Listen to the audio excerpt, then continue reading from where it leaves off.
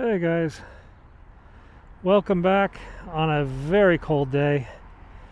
You're on the grounds of the National Cathedral, and we start most of our hikes there because it's across the street from my house, and because, well, as you can see, it's rather pretty.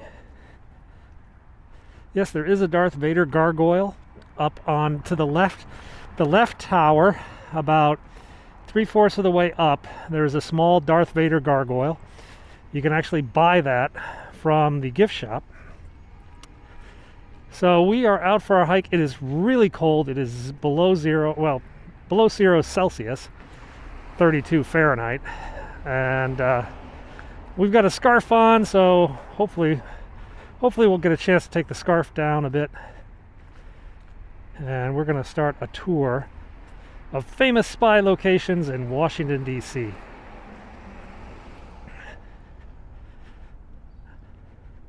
This is being simulcast. This is live on Twitter Periscope, and this will be uploaded later to YouTube. My YouTube channel, Penguin6, my Twitter, Penguin6. There we go. Whew. Breathe a little bit. So the first stop is actually going to be right over here. How you guys been today? Do I ever live stream on YouTube? Sometimes, but not often. And it's mainly a technical thing. I just prefer to put out on YouTube the best quality video, like 4K, 60 frames a second, really gorgeous color. But if there's something really urgent, I will put it on YouTube, yeah? You know, if there's like some news-breaking, newsworthy thing, I would stream to YouTube. But generally, I stream to Periscope, Twitter, because it's in the final days. In fact, my Twitter beta app expired today. It will never be renewed, which was a shame because I really like that app.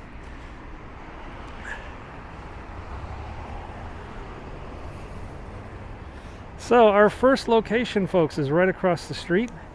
That is known as Alban Towers. Alban Towers was a hotel back in the 1930s, 1940s, and it entertained some very famous guests, like Frank Sinatra actually stayed here, and many other celebrities. However, in the early 1930s, there was one guest, Naval Attaché Taman Yamaguchi. Taman Yamaguchi was the naval attaché from the Japanese government at the embassy from 1935, 1936 era. He was suave. He was like a Japanese James Bond. Spoke English fluently, very well mannered, well versed, and everybody, including the FBI, thought he was a spy. One day the FBI decided to go into his apartment, and they could find absolutely nothing that implicated him as a spy. Nothing. But they were still very suspicious. In 1936, the Japanese government, kind of feeling that he was probably exposed, decided to recall him back to Tokyo. A few years later, while in Tokyo working with the Japanese Navy, he came up with an idea with several other guys on attacking the U.S. fleet in Pearl Harbor. He was one of the architects of the Pearl Harbor attack.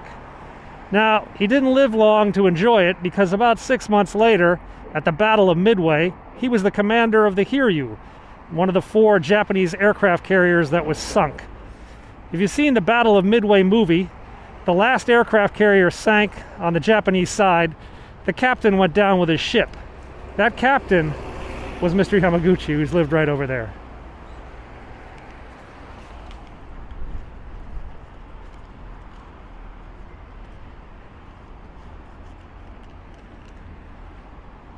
So, a little bit of World War II history, spiced in with a little bit of spy history. So we're going to walk down this road towards the Russian embassy, former Soviet embassy, and see what stuff. Now, we've seen some of this stuff in recent hikes around the area, so if you're a regular watcher, you might see a few things that repeat, but I'm going to show you some new stuff today, some stuff that I've never shown you before. Right now, you're in an area called Cathedral Heights, because we're up around the cathedral. We're going to walk into a neighborhood known as Glover Park. And Glover Park is where the Russian embassy is. And then its next neighborhood is Georgetown. And Georgetown, of course, is a very historic neighborhood in Washington with many famous politicians and celebrities and all sorts of other people living there. I think there's an arrow. Well, let's go for it. Yeah, we made it. Embassy Row starts right over there on Massachusetts Avenue, and I might come back up Embassy Row, in a couple hours maybe. This hike's going to take quite a while.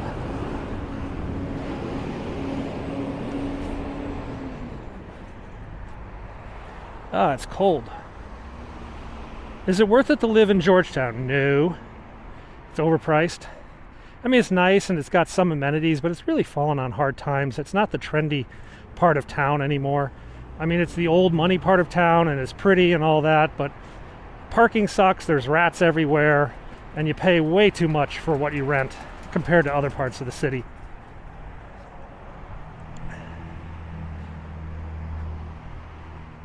So, I guess it depends what you want. Yeah, rats everywhere. I mean, Georgetown is infested with rats. You can't go into Georgetown at night and not see rats. And it's just, ugh, it's disgusting.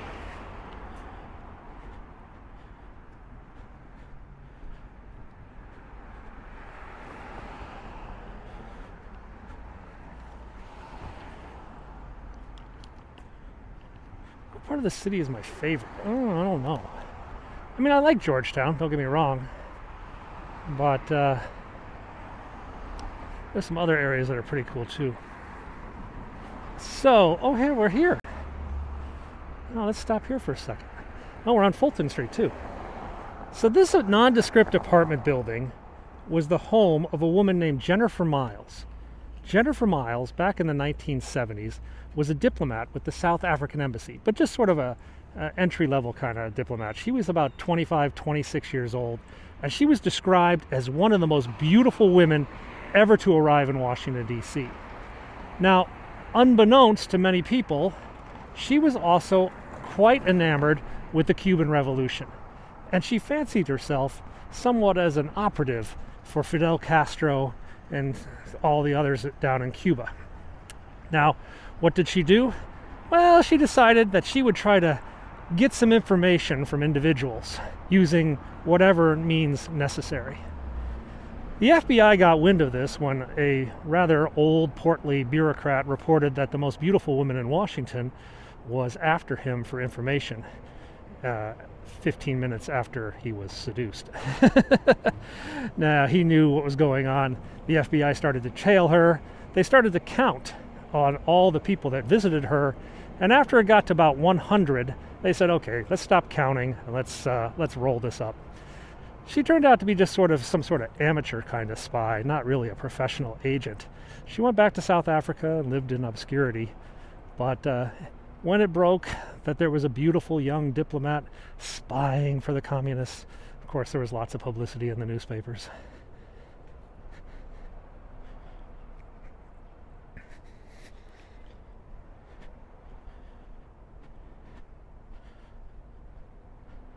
The Supreme Court is up on Capitol Hill, and we walked around there a couple times. Sorry.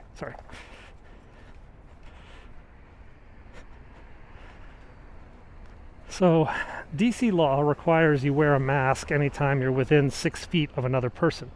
So, when I'm all by myself, I don't have to wear a mask, but when I encounter another person, I have to be wearing a mask. But we'll take a break now. Though today is actually pretty cold.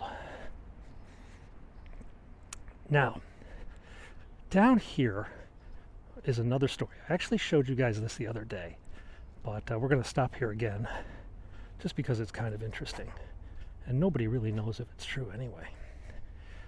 The Russian embassy is behind these buildings. The Russian embassy is actually a giant diplomatic compound with an embassy, a consulate, and even living facilities for the Russian employees. It is widely spoken that a tunnel was built from an FBI safe house under the Russian embassy. Now, the FBI had two known, not safe houses, but operational houses next to the Russian embassy. One of them I'm going to show you in a minute, and it is still operational as an FBI house. The other one was right here, 3814 Fulton Street. The house has been torn down and replaced with this very nice, modern-looking 3-story building. But it is believed this may have been the entrance to the Russian tunnel.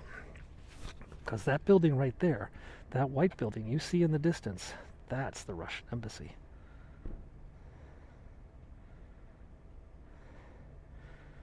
So, nah. So, the tunnel's existence was disclosed in a trial of a spy who leaked the information to the Russians. The tunnel's code name was Operation Monopoly. And it's said to be big enough that an adult human could walk through the tunnel under the Russian embassy.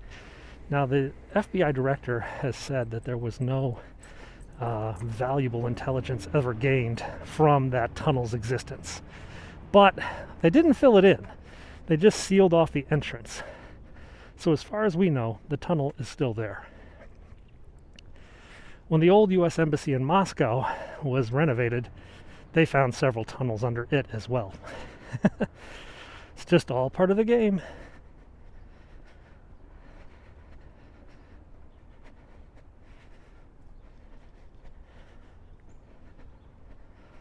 Oh, it's pretty chilly out.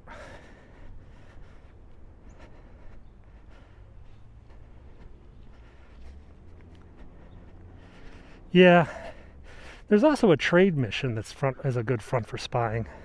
The Russian trade mission or something like that.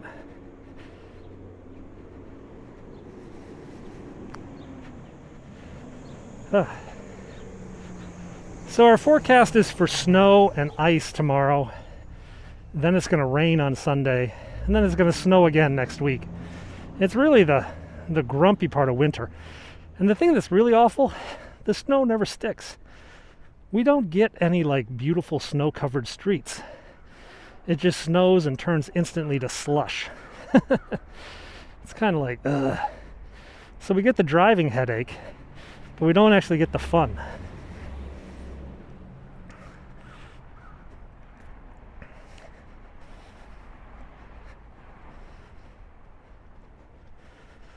So we're coming back to Wisconsin Avenue again. I think we'll cross the street this time. We looked at that house the other day. It's like 1.7 million. You still have ground. Annapolis is about a half hour, 45 minutes from DC. But it's a little bit cooler than DC, I think. Southern Maryland is supposed to get some snow. I think I read, ooh. I don't think there's many skunks in DC, but it sure does smell like it. We're going to hit a lot of British spies. I got some British spy stories that we're going to catch up on in a bit. But let's wait till we get to Georgetown. You know what, let's just go to the next light. The next light's controlled, and we can get closer to the Russian embassy anyway.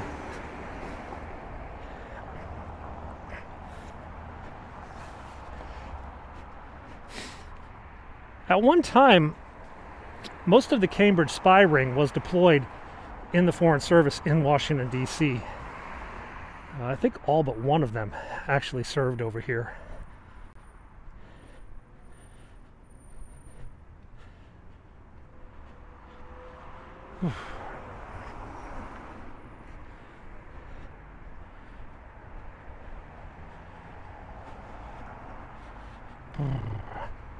So a Russian embassy is just up a block or so. Off on my left, you can start to make out a red brick house in the distance there.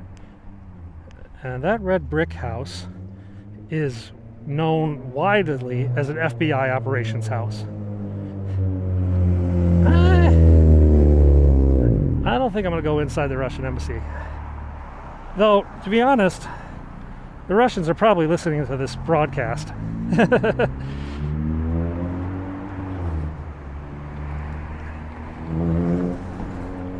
Now, it's well known that the FBI operates out of that house across the street. It is still an active FBI property. Now, it's also strongly suggested that in this apartment building, there are 1 or 2 apartments overlooking the Russian embassy that are also owned and operated by the FBI. Now, I haven't got confirmation on that. Well, I've heard about that, a couple different sources. It's not like you can look up the leases in the government property database for FBI houses. All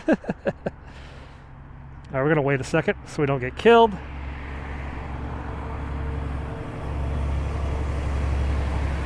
Good on the left, more or less good on the right. Let's cross the street. Breaking the law, breaking the law. For those of you in another country, this is a US mailbox, all right? This will become relevant in about 10 minutes. Not that specific mailbox, but a mailbox in general. So over there, guys, that's the Russian embassy. That's a former Veterans Administration hospital that was declared surplus, and it was actually going to pot. It's kind of falling apart, and then the Russians stepped in and bought it and turned it into the Russian embassy. This is a homeless guy. As soon as the Russians did that, the FBI came over and obtained this property. Now, the shades are always down. There's like camera footage, private property signs, stay away, stay away. And people have seen cameras up in the windows sometimes. So that building just screams, you are not welcome. And this is generally regarded as the FBI safe house. Now, some people think that the tunnel extends from here, under the street, into the Russian embassy. But that would have to go under a major road and then cross all that land just to get to the Russian embassy. That's why other people think the Fulton Street address is a more probable location for the tunnel. But like most things in spycraft, you're never actually going to find out exactly where the tunnel is going to be.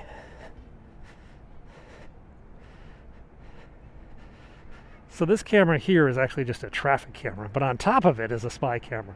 And there's several of these cameras all over the place. I'm on like, I can't count how many times they filmed me. Because I walk here all the time. All right. So we're going to go down here. Now, if you've got a good ear, that actually sounded like Russian. What happens, Russia is one of the few countries that sends older families over as diplomats. So like the husband will be a diplomat and the wife will be a secretary, or the wife is a diplomat and the husband is a driver. Everybody works. So everybody lives together, works together. And there's lots of young Russian families. Pretty much, I don't know, the majority of families I see walking on this sidewalk with little kids are speaking Russian. If you want to meet a nice Russian mom or something, this is where you come. They're always out walking the kids. Yeah, Periscope was very popular in Russia for a while. Hello. So this is the start of the Glover Park neighborhood. Actually a good barbecue place here. It's kind of tempting me for lunch.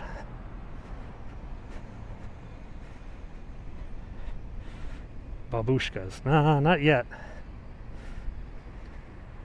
It was funny, my buddy worked in Moscow and he had to hire a secretary, and he got like 100 resumes because he worked for a Western company, and of course they wanted to work for a Western company. And he said that like half of the women that applied for the job were just unbelievably gorgeous and fully qualified, you know, educated, college educated, spoke English fluently, gorgeous, beautiful. And he was just like, no, I'm hiring a babushka. So he hired this older woman, grandma, who actually, he thinks actually had some like intelligence service connections, because she would actually do a really good job steering away like potential mafia guys from doing business with him, which was kind of saved him some. So this is the park where a lot of the Russian diplomats come to play. Too many kids to film, so we'll have to blur that. I've watched some of the Americans. I just haven't had time to like binge the whole series.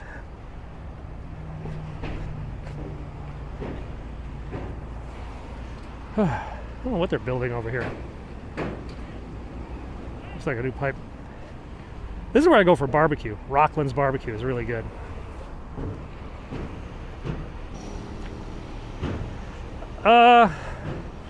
what's the little pierogies or whatever, the little dumpling things, Russian. You know, I had one of the best things I had in Moscow was, I guess it's like Ukrainian chicken. They salt this chicken, they put it on a hot stone, and then they put another hot stone on top of it, so it sort of flattens out the chicken, and the two stones cook the chicken, and it's kind of salted. So I've had borscht, yeah, I don't mind borscht, but this salted chicken I had in Moscow was actually really quite good. And they told me, oh no, this is Ukrainian, this isn't Russian. I'm like, okay, whatever.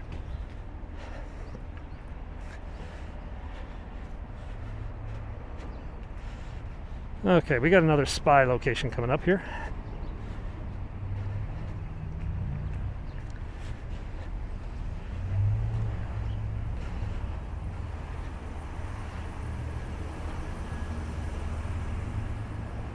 So this is the Whole Foods market. There's also a Safeway down the street.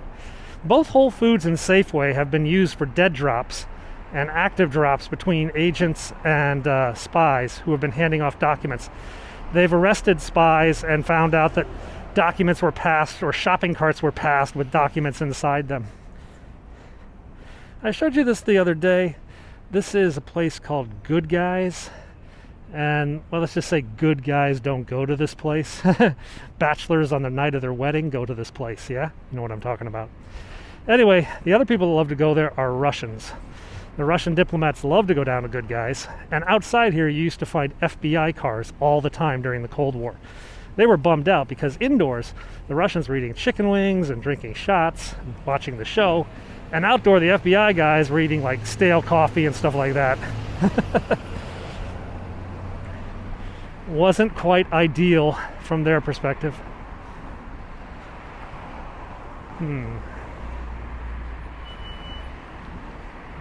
Hey, how's it going, Lisa?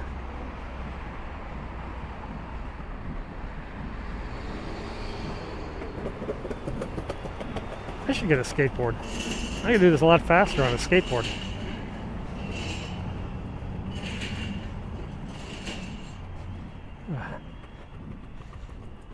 This building on my left is just sort of a boring office building. However, the next building on the left houses the Chinese embassy's consulate. That's where they get a visa, that's where you get your Chinese passport renewed, stuff like that. So of course, it's high on the list of places that are watched. I believe also, I think the Swiss embassy is in one of these buildings as well. Or the Swiss embassy has some offices in one of these buildings. I actually got to go across the street. This is a little tricky because this next little bit of the hike, I've never actually walked this trail that supposedly exists on Google Maps. So we may end up having a 1 or 2 block dead hike.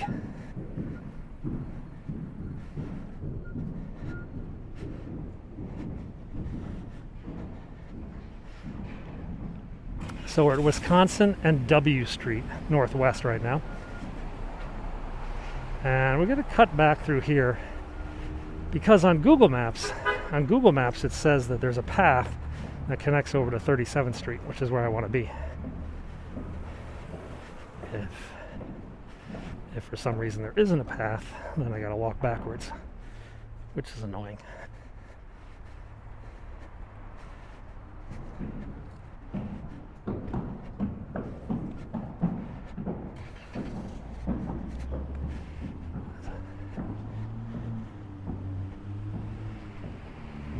These are little Glover Park houses. These houses, basically $1 million. These little townhouses, plus or minus 200,000. Big one could be 1.2, 1.3. A small one could be 800.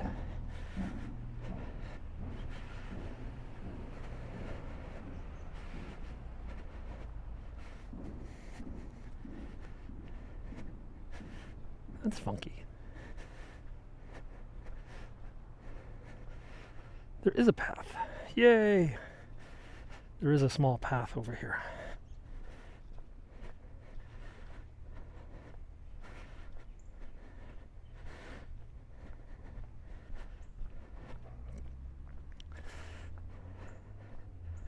All right, let's go down. This is Glover Park. This is the neighborhood just north of Georgetown. Now, unscrupulous real estate agents will call this North Georgetown in the hopes of obtaining a slightly higher price because of the Georgetown name. But most DC people call this Glover Park. And then there's another neighborhood called Burleith, which is just a little bit north of the campus. We're going to be going through there in just a moment. So here's the little path. I didn't know this path existed. This is the Washington, D.C. federal look. I think that's how they describe a lot of the townhouses, some sort of federal style townhouses. It's very unique. It's used a lot in movies and stuff. If you watch like The West Wing or any movies filmed in D.C., they always try to feature Georgetown or Capitol Hill because they have these apartments and townhouses that just look very Washingtonian, Washington. All right, 37th and W. We've got to go down a couple blocks to the left to see our next little location.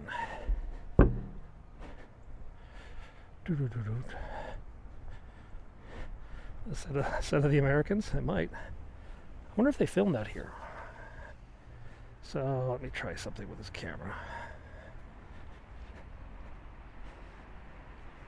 Sometimes the neighbors get together and they decide to all paint their houses a different color. Or sometimes they decide to paint their houses the same color. And it's kind of funny.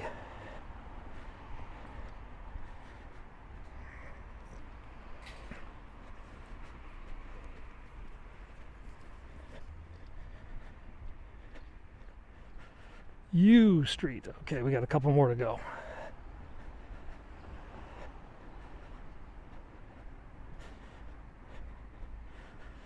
I am warming up a little bit. I knew I'd warm up after hiking a bit.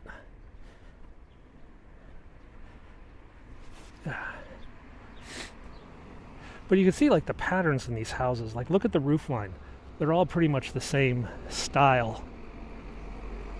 The same little accoutrements. These are actually like, this one has like 2 doors. It's like a duplex or something. Do I miss Hong Kong? Yes, I miss Hong Kong quite a bit. But like anything, it's, you know, what we call the curse of the expat. When you've been an expat living overseas, you start to discover there are things you like in one country and things you like in another country, such that no one country is actually perfect, you know. I like the French fries I used to get in Moscow. They were delicious. I like going to soccer games in London. I like the noodles in Hong Kong. I like breathing clean air in the U.S. And believe me, once you've lived in Asia, coming back to the U.S. is like a gift to your lungs. I like Amazon Prime. You know, there's all these different things that each country has and each country offers, such that no one country is perfect. That's why when I retire, I want to have like 5 or 6 houses around the world. French fries at Hooked in Hong Kong are good.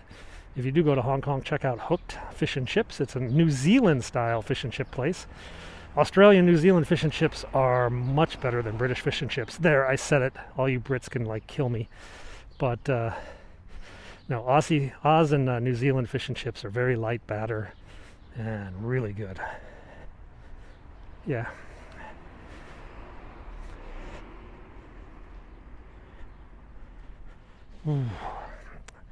If I had to pick just one place to live, oh God, I don't think I could do that, to be honest. Different things. I mean, if I was retiring, I would probably pick someplace quiet. If I was living with the kids, it would be probably like someplace like Hong Kong, which is very, very easy to live with kids because servants are so cheap and everybody's sort of in the same environment, but it's just so expensive. I don't know. I haven't thought of that yet. My wife and I avoid those discussions. We don't want to talk about retiring. New Zealand is pretty and all, but it's, you know, isolated and expensive. I remember I had a friend from New Zealand, and he was working for an American company. And he's like, our monthly revenues at this American company exceed the yearly revenues of the New Zealand company. And the New Zealand company was like one of the 3 biggest companies in their country. So I was like, just not worth it.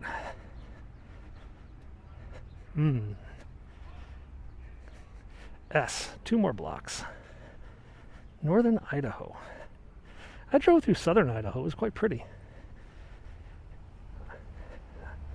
We were driving to Yellowstone, yeah? So we were going through southern Idaho.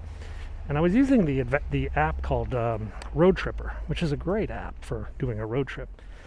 And then it said, if you go 15 miles east of your location, you can see the house where Napoleon Dynamite was filmed.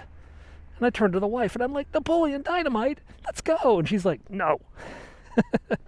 I'm like, what's the chance we'll ever be here? She's like, who cares? We're not going to see Napoleon Dynamite's house. I'm like, oh. Get on this side of the street.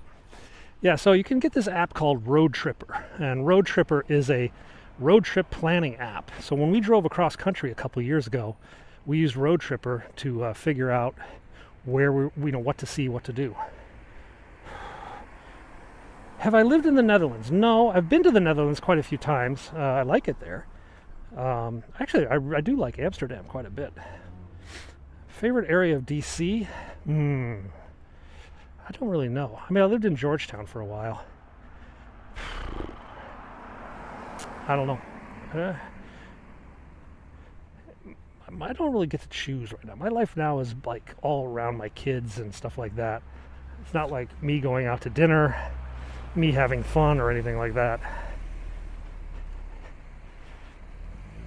Yeah.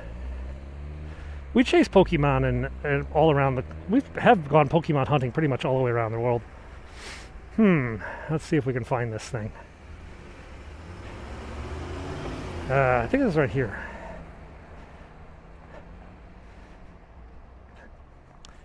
I think it was right here. All right, guys, we'll go across the street. So we're behind the Washington International School. Yeah, I'm making poffer jets a lot. Now, in 1993, was it? I think it was 1993. The CIA discovered they had a mole. The mole's name was Alger Hiss, and he was passing secrets to the Russians. It was 93 or 2003, I can't remember exactly. Now, I think it was 93. The Russian embassy, as you guys remember, is just up the street, and Alger Hiss was over here. There was a mailbox at this intersection, 37th and R. And Alger Hiss and his Russian handler worked out a signal. If there was a chalk X mark on the mailbox, that meant documents needed to be passed or a meeting needed to be arranged. So every day the Russian consulate guy would drive up this street, glance at the mailbox, and know if his spy, his asset, needed to talk. So the mailbox became quite famous for a while. But then, due to cutbacks, the post office removed it. Bummer. A little piece of forgotten spy lore at that intersection.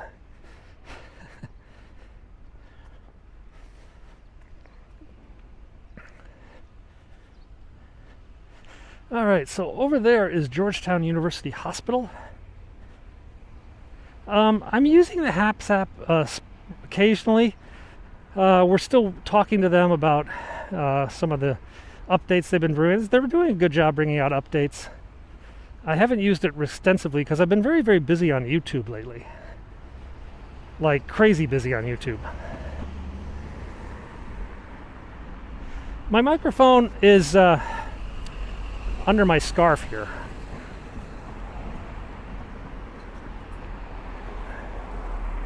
Hang on a second.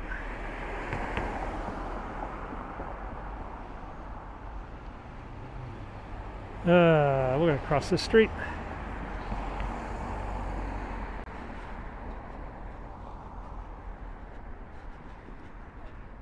Yeah, they love bricks in Georgetown.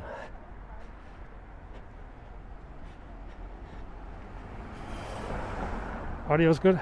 The shopping cart got pushed here by some homeless guy. There's actually a grocery store down the street. I'm not even sure where the microphone is for Periscope. Oh, it's over here. Oh, hang on. That's probably why it sucks.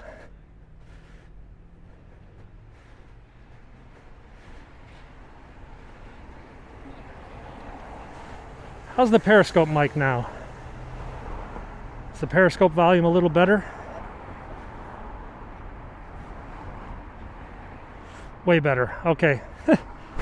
That's me being a dum-dum. I put the periscope mic on my hood for my hoodie, but then I actually lifted up my hoodie, and what was on the what was on the outside of my hoodie originally was on the inside of my hoodie when I put my hood up.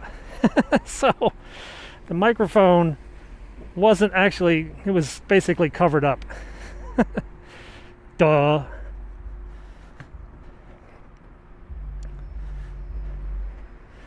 Now this gigantic building that you're seeing on my left is the Duke Ellington School for the Performing Arts. This is kind of like the DC's answer to FAME. This is a high school for students who want to go into the creative arts, either as an artist or a musician or an actor. And it's a very popular school. It's a public school. The Periscope video depends on the bandwidth. Sometimes it's 720, sometimes it's 480. It's a real frustration.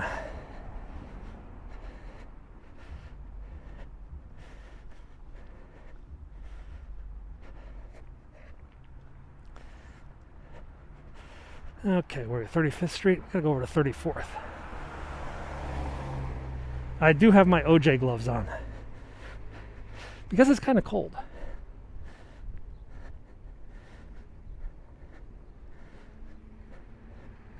Yes, that is a giant chair. That's a famous artwork by one of their students. It's pretty cool, actually.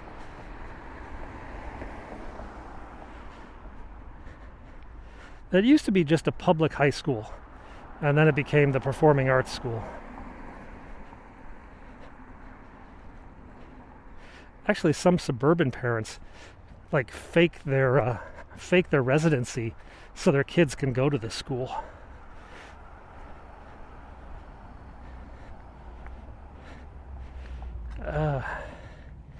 Who likes the Hong Kong government?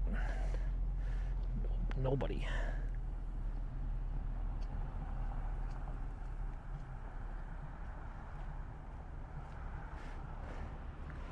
All right, let's continue on over here. I think we're gonna go down 34th Street. This is at 35th and Reservoir. Behind me, about 7-8 blocks, is the French Embassy, one of the largest embassies in town. Speaking of diplomats, you guys see the license plate? That's a diplomat car.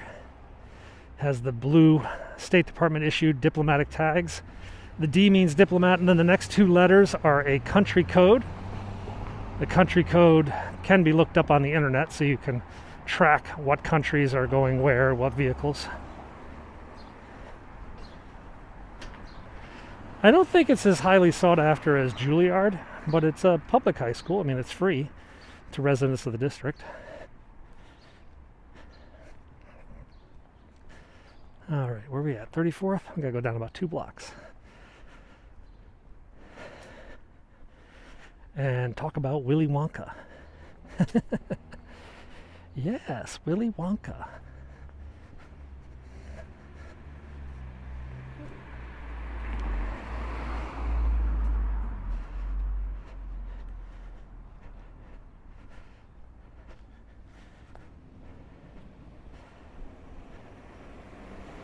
I don't know what time it is. About 11:30? I don't even know what time it is. Safe? Yep.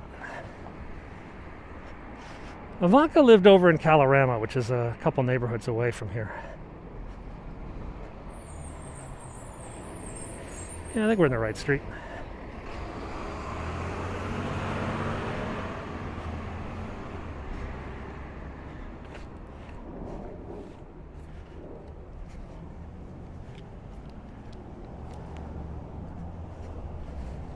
Where are we going? Ah, it's just down here, I think. 68, 16, maybe it's the next blocks. Why are there no people on the streets? It's 12:15. Because DC is basically in a somewhat of a lockdown. Most people are work from home, kids are study from home.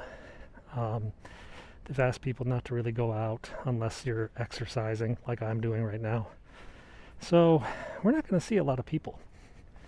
Now when we go into the downtown Georgetown area, we'll see a few more, but this is mostly residential. So there's not a lot of people like shopping or anything in this area. There's a tiny little fire station over there. Let me see if I can film it.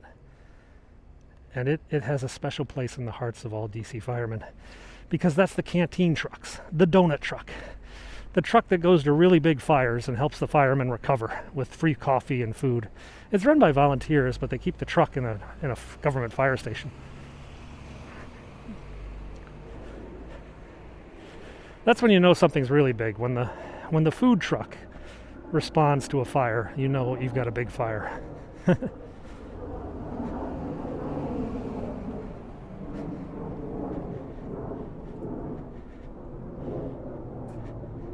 It is a quaint little street.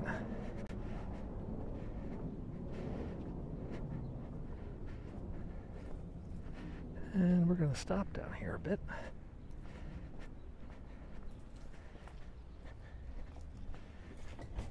Here it is. Mostly brick, but there's a few wooden houses. Okay guys, you see this little tiny house here. 1610 34th Street.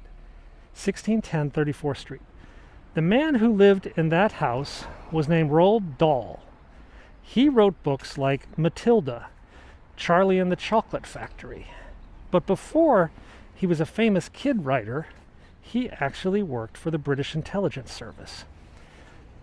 Dahl was what was known as part of the Irregulars, a group of British officers who served in the United States, designed to combat disinformation and propaganda and bring the United States into the war effort with a European focus.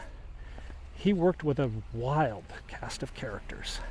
And one of his jobs was to work on the Congresswoman Clare Boothe Luce. You guys have heard of Dahl before, haven't you? He lived right there. Clare Boothe Luce was a prominent isolationist politician, heir to the Luce fortune. And Dahl, how do I say, well, he had a very close relationship with her and was able to put forward the British line of thinking in an intimate surrounding.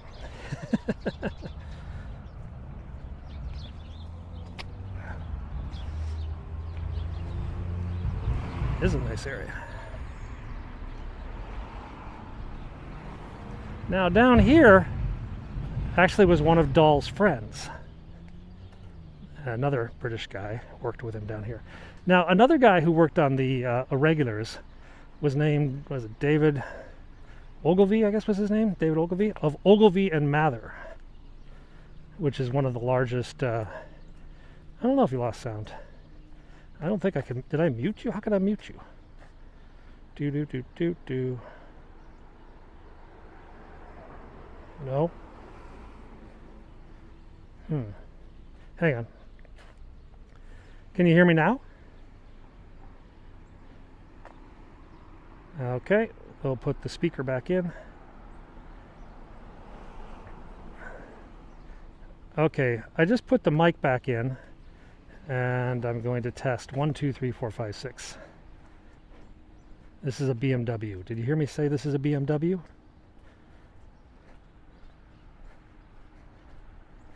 I don't know if we have any banyan trees in DC.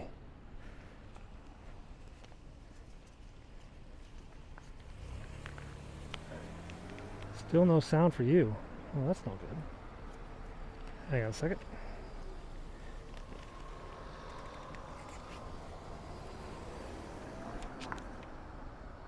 Exit and come back. Oh, that's no good. All right, let's go down here for a second. This is Volta Place. This is a street. It's Twitter? Okay. Maybe it's just Twitter's fault. I'll blame Twitter. So, down here was a famous spy case. One side of the spy case was known as Whittaker Chambers. The other was a gentleman named Alger Hiss. And Alger Hiss lived in this building, this White House with the black shutters, 3415 Volta Place. Alger Hiss was a U.S. government employee who originally was working with the Russians, but he got called up. He eventually got somewhat disillusioned, but then he was called up by the House Un-American Activities Committee in a huge, big kerfuffle, and he was determined to be lying before the House Un-American Affairs Committee, and it was a huge, huge debate. And that took place. He used to live right there. That is the Nixon. Now, this is Volta Street, yeah? The next person who lived on Volta Street, we don't know exactly where he lived. We know he lived here because he was close friends with Roald Dahl, and he was actually working with Dahl. But he eventually became very close friends with a guy named Ian Fleming. That man's name was Ivor Bryce. Ivor Bryce was another British spy who was involved in the irregulars, who lived here on, hey puppy, who lived here on Volta Street. Now, Ivor Bryce had a contribution. Some people say, I think Roald Dahl said that probably 50% of the character of James Bond is actually Ivor Bryce. So Ian Fleming and Ivor Bryce were friends for many, many years. And if you look at some of the dedications in Ian Fleming's books, he actually dedicates portions to Ivor Bryce. And most interesting, Ivor Bryce's middle name is Felix. And for those who are James Bond aficionados, you know who Felix is. Felix Leiter, CIA, James Bond's U.S. companion / compatriot. And he was named after Ivor Bryce. And he lived on this street. Okay, let's see where we're going to go next. I actually plotted out this hike.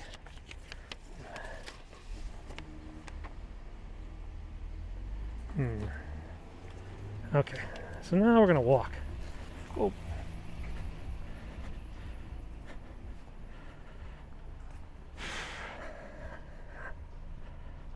So I'm going to walk over. We got to walk about 4 blocks, 5 blocks to get to this next location. Wait a second. This is Volta. That's I'm sure there are many spies who still live on these streets.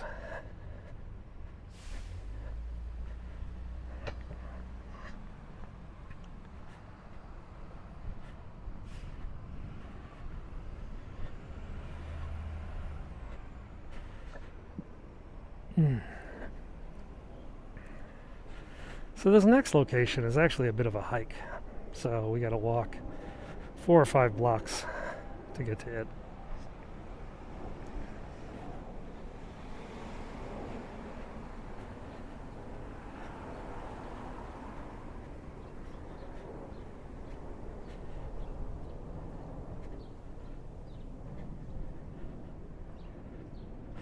So we're coming up to Wisconsin Avenue. This is the commercial district of Georgetown.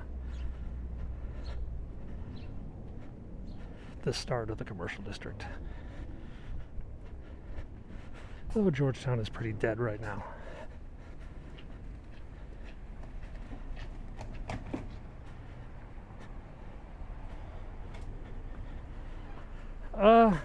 Yeah. Some of them want to be secret.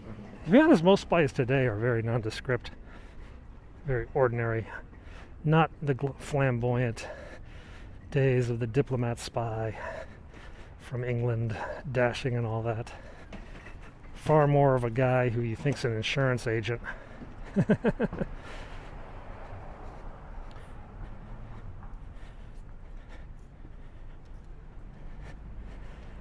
Every other building is FBI in Fairfax. I wouldn't say that, but out in that area, a number of the buildings do have some sort of role, either military or whatever.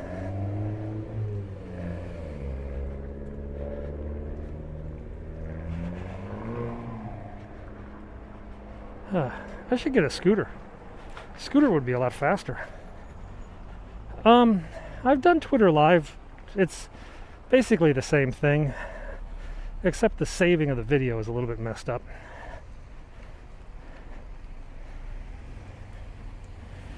Trying to get hit.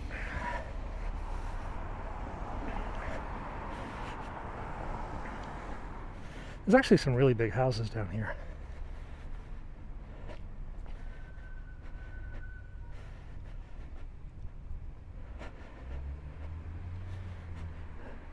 So we're at 32nd and Q. Q is in Queen, Northwest. And we're making our way up to R Street, 29th and R. So it's a bit of a hike. The Q Street's quite pretty. So we'll walk down here for a while. We're looking for spies. Well, we're looking for the locations that spies used to live in. They don't necessarily do so now.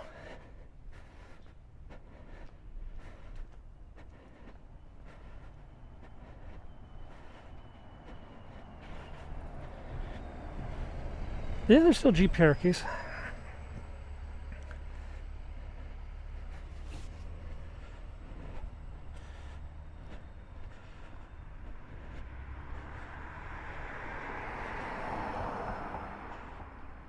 This is a really beautiful house. I don't know the whole history of it. I know it sold for like 25 million like 10 years ago. It's humongous.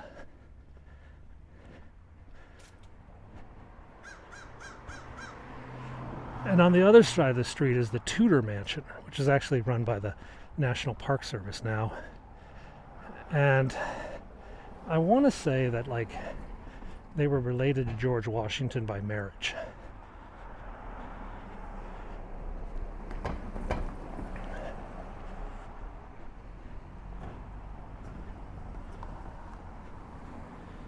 Georgetown is not the most expensive neighborhood. There's another neighborhood called Kalorama, where the houses are bigger and far, far more expensive. It's mostly diplomats. That's where Ivanka Trump lived. That's where Barack Obama has a house. It's incredibly expensive. In Georgetown, you can still, I mean, there are incredibly expensive houses here, don't get me wrong. Some of these big monsters you're looking at are $10 million. I'm not kidding, these are easily $7 to $10 million, these corner houses. But you can still find places $1.5 million, $2 million as well. Kalorama, on the other hand, is crazy expensive.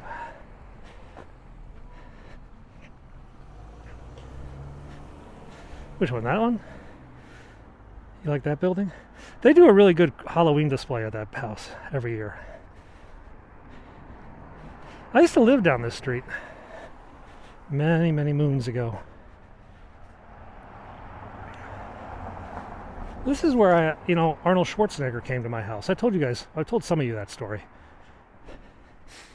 So one year, they were filming the movie True Lies with Arnold Schwarzenegger, Tom Arnold, here in Georgetown, okay? Arnold rented a house for like 2 months for the filming of the movie. And that just happened to coincide with Halloween. So I was living in Georgetown and the doorbell rang. And I go to the front door, and there's this little tiny girl dressed as Barney. And she just like looks at me when I open the door, and she just doesn't say anything. And I said, "Would you like some candy?" And she nodded. And so I put the bowl of candy down in front of her. And then her father, who was with her, was wearing like a hoodie and a leather jacket. He says, "Take only one." And I look up, it's Arnold Schwarzenegger standing in my front doorway. I'm like, oh, this is kind of wild. And then she takes a piece of candy, and he says, "What do we say?" And the little girl goes, "Trick or treat." And he just laughs. He's like, no, we say danka. And the little girl says, "Thank you." And then they walked away. My one brush with Arnold Schwarzenegger when he was filming a spy movie here in Georgetown.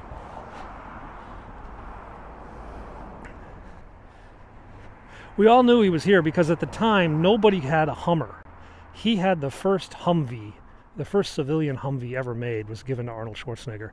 And he used to drive around these narrow streets in Georgetown smoking a cigar in his Humvee. It was kind of wild.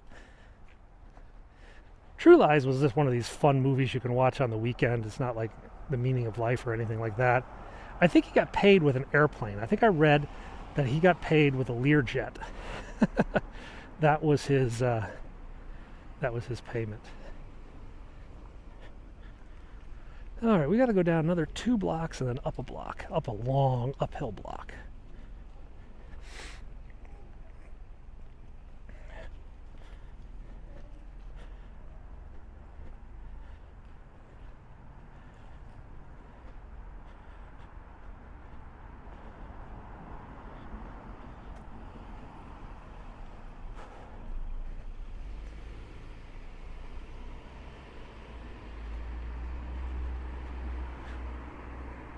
Some nice houses, yeah.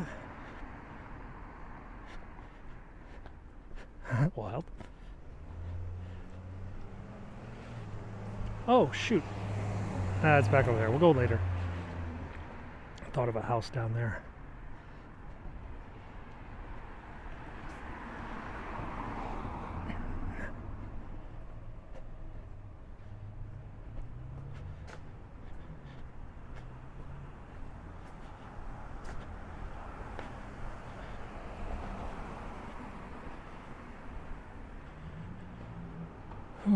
Where are we at? 29th and Q. That means we got to go up now.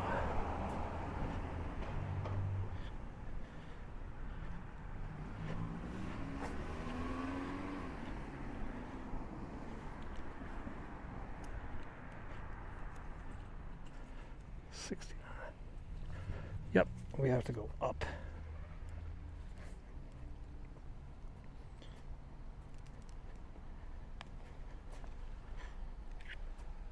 Sorry for the camera confusion here. Just give me a second to get a battery charger going. We've been walking now almost an hour, and we have a lot more to go. So we need to get this thing charged.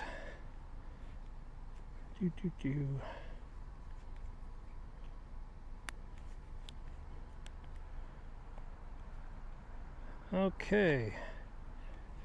Charger positioned. Let's get our other glove on. Sorry about that, guys. But we had to get the battery going.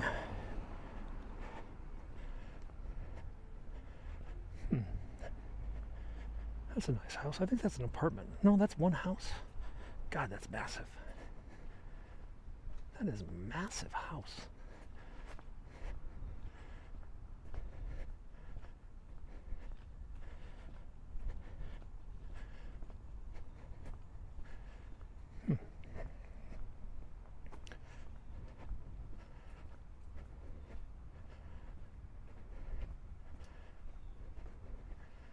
Did I go a block too far?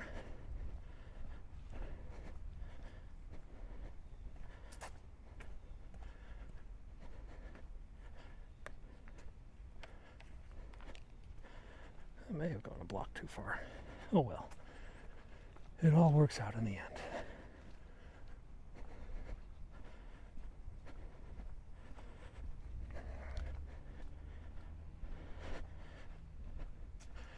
Well, Georgetown is an old area of D.C., dating back to the times of the settlement of the country almost.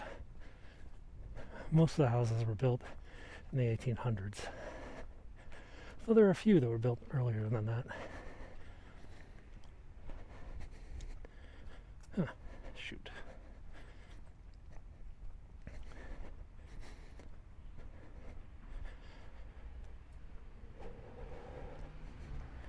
So we're coming up to 29th and R. Actually, I thought we were 30th and R, but this will work.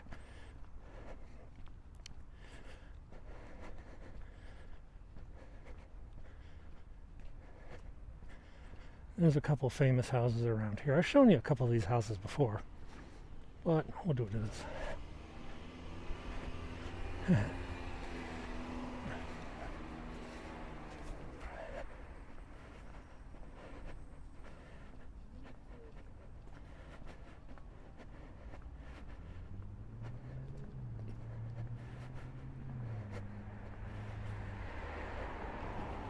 okay. Here we go. 2920 R Street. 2920 R Street, most recently known as the home of Katharine Graham, the publisher of the Washington Post. It was from these walls that the decisions on the Pentagon Papers and Watergate were made. Katharine Graham entertained many of Washington, D.C.'s social and political elite here at this house. But prior to that, this house was owned by a man known William Donnelly, or to his friends, Wild Bill Donnelly. Wild Bill Donnelly was the founder of the OSS, the precursor to the CIA. He was a legend in the military, Medal of Honor winner. I think he won all 4 of the meritorious service, like the most bravery type awards in the military. And he went on to lead the OSS and the CIA. And this is where Bill Donnelly lived before they sold the property to Katharine Graham. Now let's go down this side street here, because also in this neighborhood are 2 other CIA directors.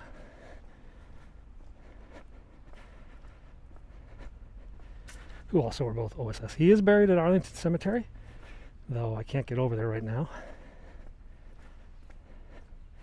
He had quite a distinguished career. I know his grandson died in Vietnam, so I don't know if he has any surviving kin.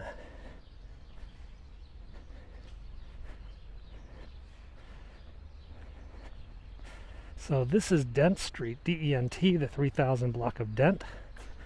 And we're going to go over there. I haven't done the Appalachian Trail. I just got too much stuff going on. It would be fun to hike it all, though. I hear it's really tough to do the whole thing.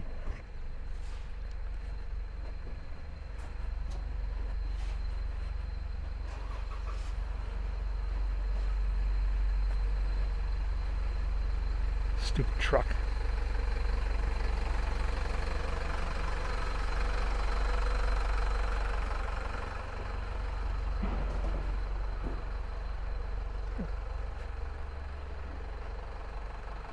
So over here is 3028 Dent Street. 3028 Dent Street was the former home of Bill Colby, who C-O-L-B-Y. Colby was the director of the CIA under Ford and Carter. He was the one who instituted a lot of the reforms of the CIA that were made possible by the Church Commission. And he was replaced as the head of the CIA by George Bush, who became the next director of the CIA. So that's where Bill Colby lived. The other CIA director was Bill Casey. He lived over in Calorama. We'll see his house a bit later. But there's one more CIA director who lived down the street here. So we'll go see his house. And then, how do we know that? This is all public knowledge. All this stuff is publicly known, written about in newspapers, the spy magazines. Not something the Spy Museum has done presentations. There's actually a book called Spy Sites of Washington, D.C. It's a really good book if you're interested. You can find out a lot more about Washington, D.C. spy sites. Maybe I should have a giveaway and give away the book or something. The Spy Museum is down by the National Mall. It's actually kind of open. On the weekend, they're kind of open. But during the week, they're closed. They have like limited opening hours. Colby's in Arlington Cemetery, too. Okay. And that's where he lived. It was actually rather nondescript, modest house, you know. Wasn't like a grand Georgetown home for entertaining.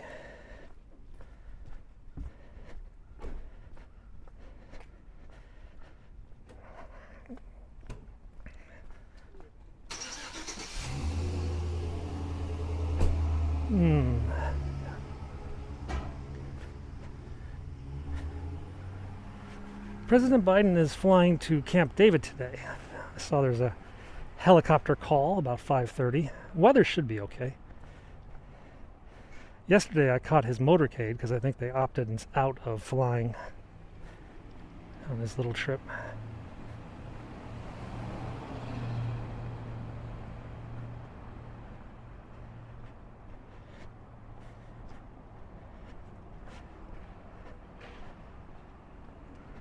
The CIA World Factbook is kind of like an encyclopedia of the world. A lot of good statistics and numbers in there. Okay, let's go down the street a bit.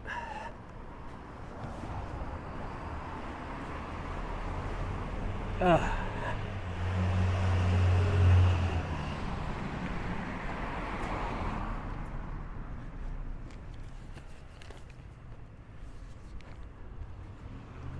wanted to go across the street. But we're going to pause here for a moment. I send a text message to my rather annoying kids.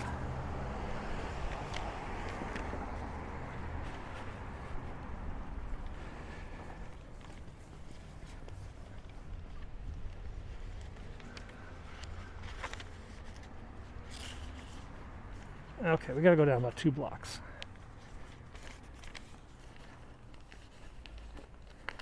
There's so much crap in my pockets. Sorry about the camera, guys. Whew. And we're back. Yeah, there's absolutely no reason to come to DC right now. Everything is closed. It's boring here.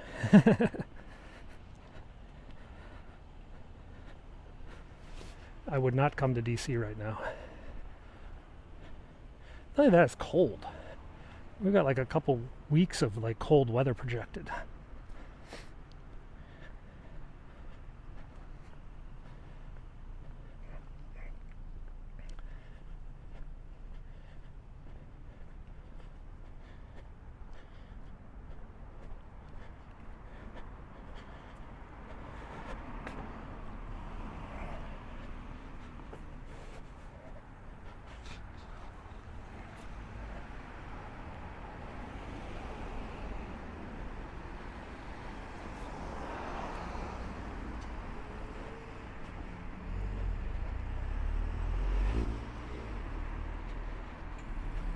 Okay, 2723 Q Street is our next place we're going to visit. And it's just up ahead here.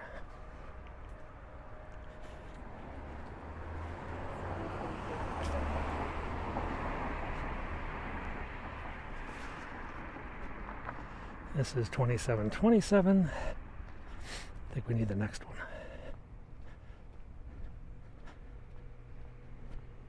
There it is. That is 2723 Q Street. And that is the home of Allen Dulles. Allen Dulles was the CIA director back in the time of Kennedy. He was the longest serving CIA director in history. And he lived here.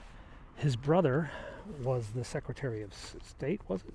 And then also the ambassador over to Vietnam, John Foster Dulles. But Allen lived here. Allen Welsh Dulles. He was in charge of the Bay of Pigs operation, and when that failed rather miserably, he took the rap and he resigned. Okay, where we gotta go now? We gotta go down to the right.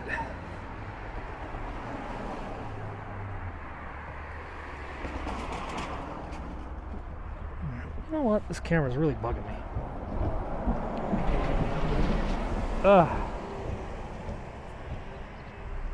Sorry, we're taking off the hoodie. Letting ourselves breathe for a second.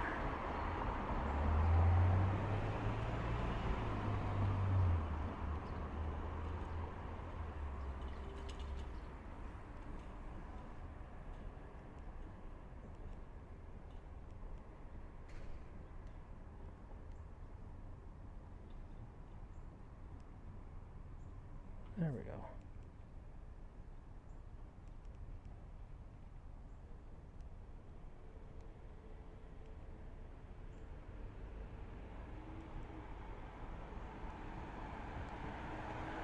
There we go.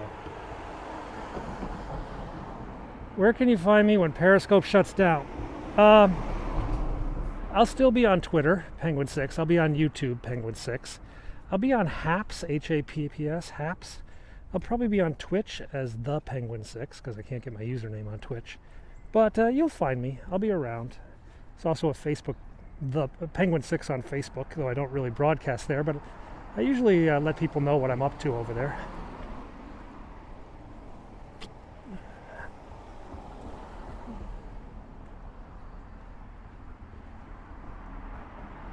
My goal is to find the perfect streaming solution that'll broadcast to like every platform simultaneously, along with let me saving the video. Yeah, well, I got grandmas, so I have to keep in touch with my grandma. The kids have grandma. That's why you use Facebook. Wow.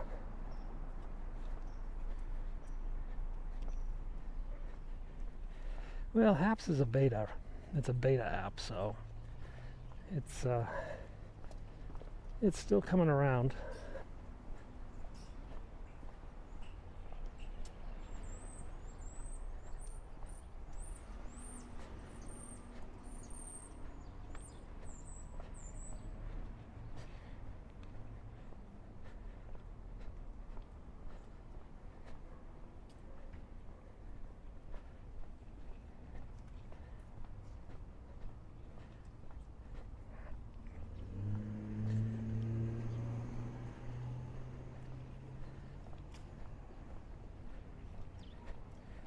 Yeah, it can be buggy. I tried to go live the other day and I couldn't get live.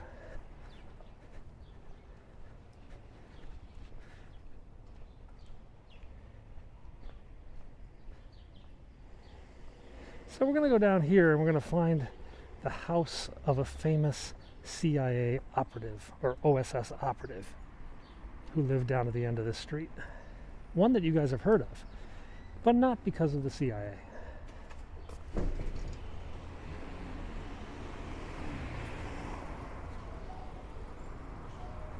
Should we go house hunting? No, they don't put the prices up. What's the fun if they don't have the prices?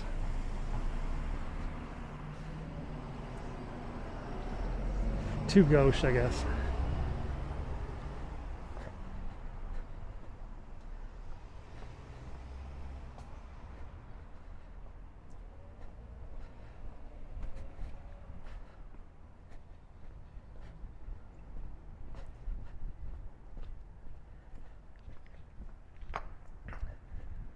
Loose brick.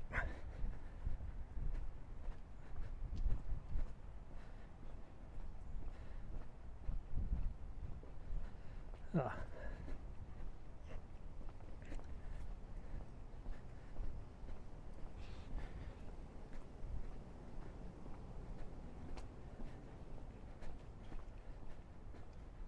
They got a lot of snow melt out, a lot of this blue ice melter sand stuff. That guy's just taunting me with the electric bike. That might become an option later. What, snow melt? I taught you the new word snow melt.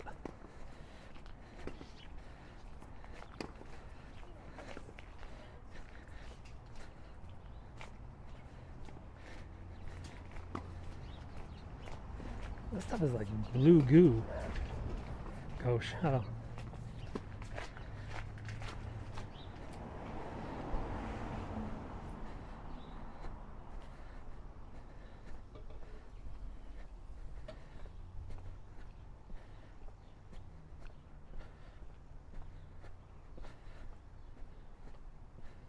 All right, so where are we at? 27th and Dumbarton. We got to go about 2 more blocks. This house recently was gutted, so I'm not sure what it even looks like. I mean, I know what it looked like when the OSS operative lived there, but we'll have to see if, because it was like it was probably like, I think it literally was the most run-down house in Georgetown. Still sold for ridiculous amount of money. And they basically tore out everything to rebuild it.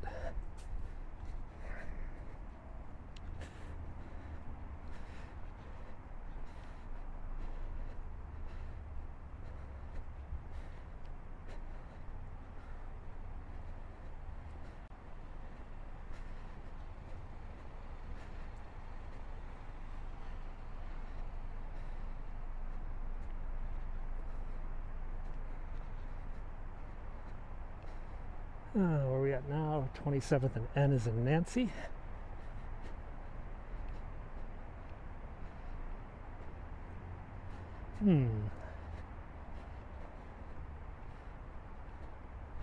There's a property also ahead at 25th and E I want to show you, but I don't even know how to get there.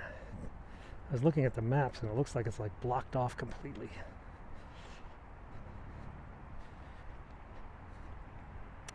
This is just a park. I think it's called Rose Park. We're up above Rock Creek Parkway right now, which you can hear the cars and the traffic down below. But generally the neighborhood people just come out here and play. It's still pretty much here. It's been renovated though.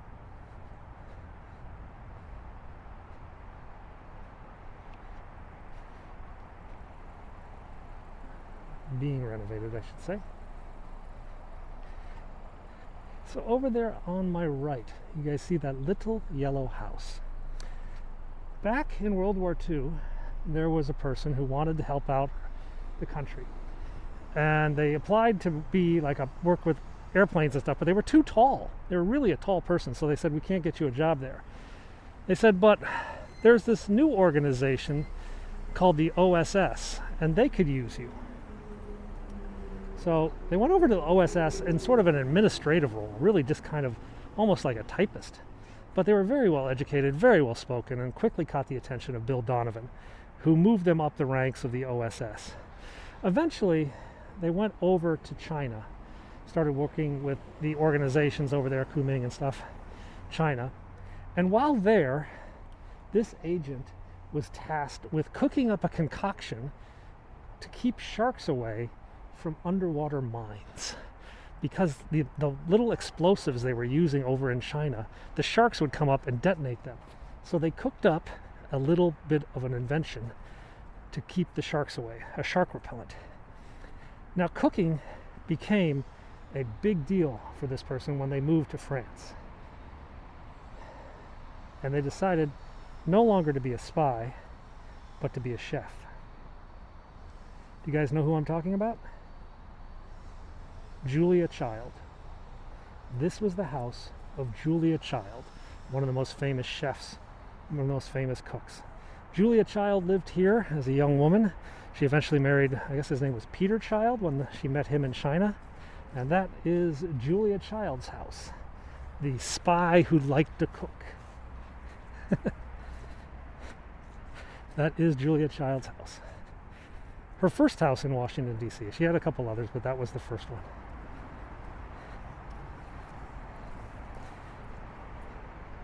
No, it's not a museum.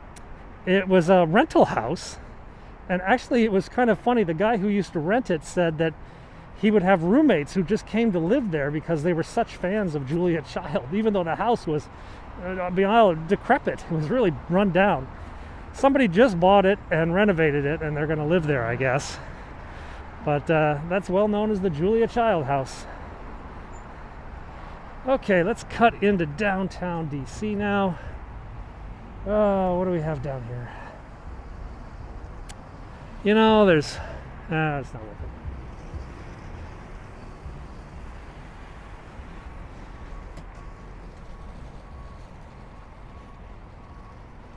I guess we get cut through this homeless camp. Yeah. There are a lot of homeless camps in DC. Oh, there's a fence. So I gotta go around. So this is the Georgetown district. We are going to go over the bridge, but we're going to cut over the Pennsylvania Avenue Bridge. Ah, shoot.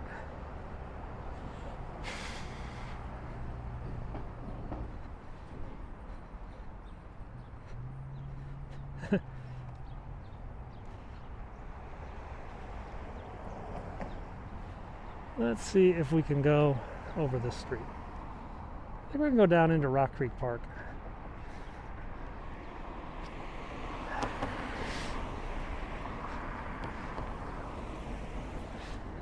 This is the Four Seasons Hotel. Many foreign dignitaries stay here.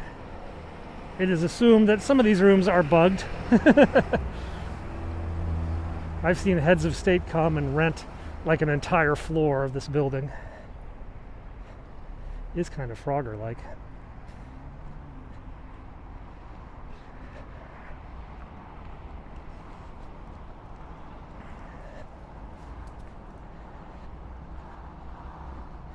The Pentagon is on the other side.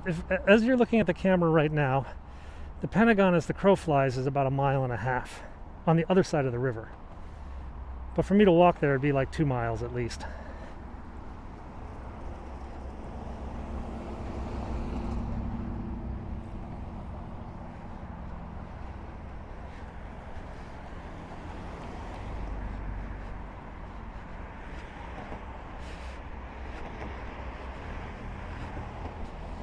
So we're now down on the Rock Creek Parkway in the bike lanes, down by the Chesapeake and Ohio Canal.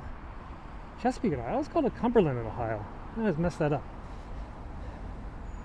Okay, Chesapeake and Ohio. MGM National Harbor is quite far. It's the southern corner of the city, just over the border in the southern corner. So it's like a 10-minute drive. I mean, it's a 10 miles or something. It's like 20 or 30 minutes to get across town. I'm in Georgetown, and this is the C&O Canal over there on the right, and then this is Rock Creek here on the left, and we're going to make our way over to the Watergate and then over to the State Department and see what buildings we can find over there. So just for planning purposes, my goal is to take you over to the State Department, then down over towards the White House. Then we're going to cut back up Embassy Row and take in a few more spy stories on Embassy Row. We're probably halfway done. Probably about an hour more to go, I guess. March 5th. Gonna be a little crazy that time in DC.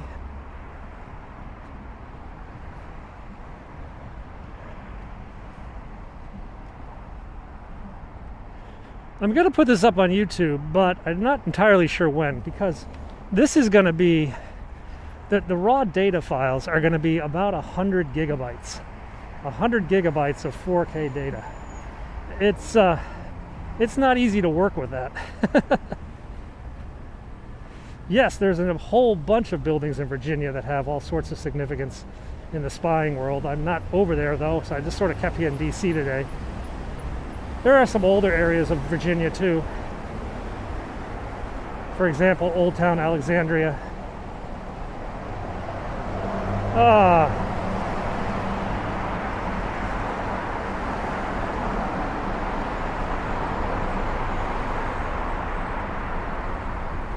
If any of you ever find yourselves missing the smell of a public toilet, just walk through that bridge. Yeah, that was pretty foul.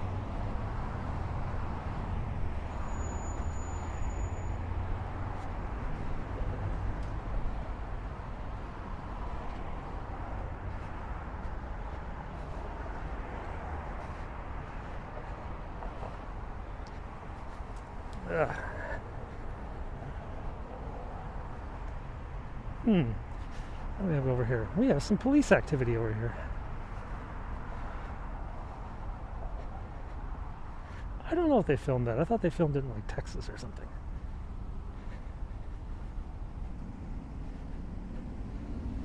We have several police cars and an ambulance over by the Watergate at the moment. Not sure what's going on. And a DC police, so probably just a local thing.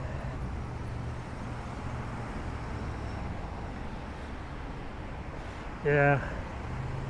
This road goes one way in a couple hours. It switches to an expressway outbound. Lots of cameras up on this pole, as per DC. Trying to think. There's a thing I want to film, yeah, but it's almost inaccessible.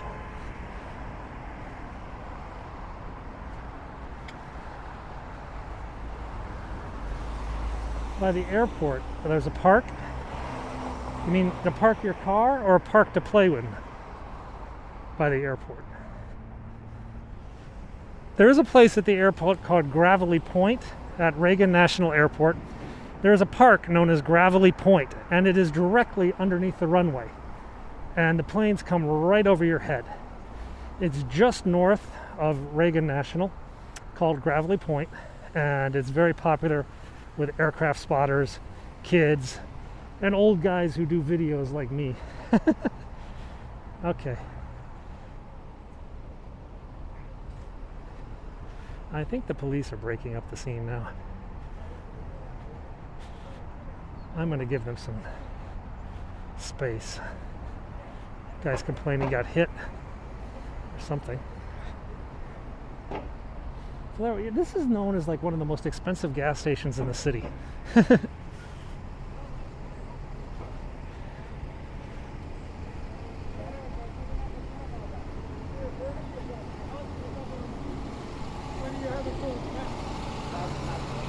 Valero's in Florida? What is it, like a gas station from Latin America or something? I've never heard of Valero.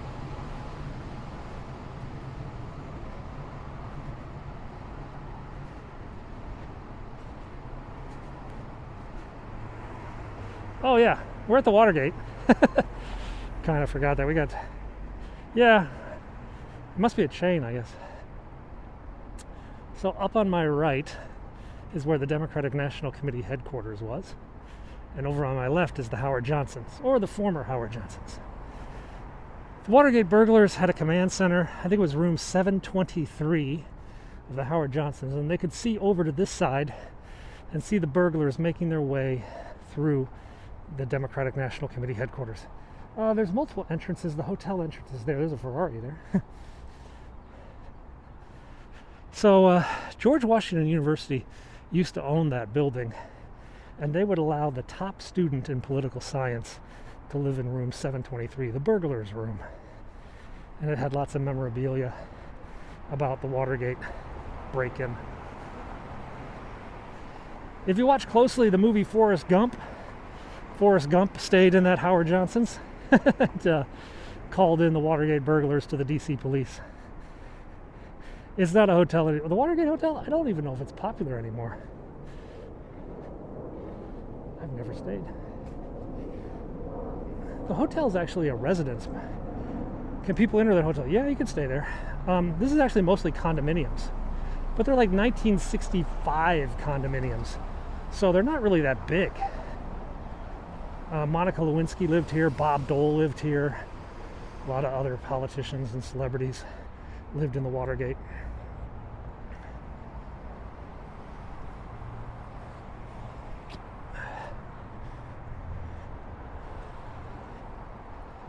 Yeah, it's, I mean, you gotta remember, it's almost 50, 60 years old now. They used to have a grocery store here. They used to have a Safeway. But I don't know what happened to it. Went out of business. Okay. That's 25th up there. We're going to go over 25th and E if we can.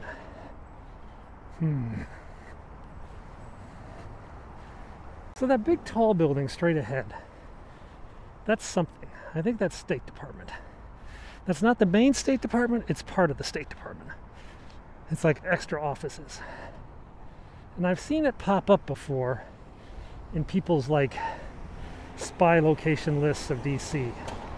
They pointed out that building, but they don't say what's in there. So I'm not really sure. But I do know that there's something on the other side of the street from that building. I just don't know how to get to that because the roads are all blocked. This is the Saudi embassy right over here, by the way, the Saudi Arabian embassy. And behind that is the Kennedy Center. Benito Juarez. Oh, well, hello. We can see it from here. Very interesting.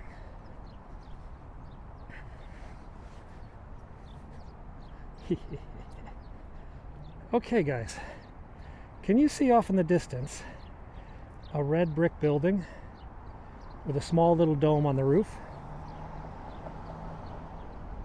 That statue is Benito Juarez. That building over there is the original CIA headquarters. That was the OSS/CIA headquarters in Washington, D.C. I believe the address is 2520 E Street. E as in Edward. And I believe it's still operational. I believe there are CIA people working in that building and the building behind it as well. Both of those buildings are still in use by the CIA. Homeless camp. These things are everywhere in DC.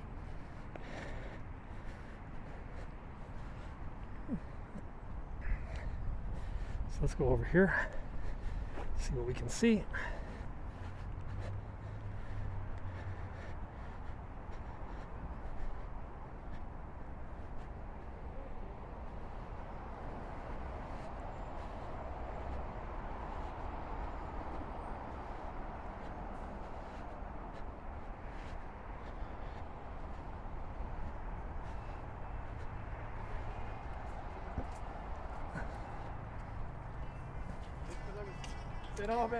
Oh shit, he's doing it. The escalators at Union Station are pretty gross. So I don't know how close I can get. This road kind of dead ends. But that red brick building straight ahead, and there's a sandstone, limestone colored building behind it. Those were the original headquarters of the OSS, CIA, on the grounds of the U.S. Naval Observatory. The observatory has moved. That's the old observatory. Now it's like Naval Medical Command or something like that. Hello, Sweden. So that's the red brick building where the OSS CIA got its start. And I'm told CIA is still there. Union Station is about 3 or 4 miles from here.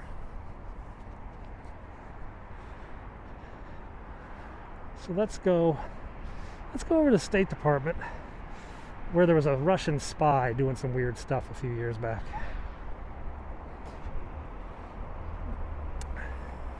That was the Naval Observatory, and then they decided to move the Naval Observatory up to where the Vice President currently lives. So the U.S. Naval Observatory is now officially at the, where the Vice President is. This is the old observatory, which I think now is like Medical Command or some other naval medical thing. It's got a bunch of wild little government office buildings.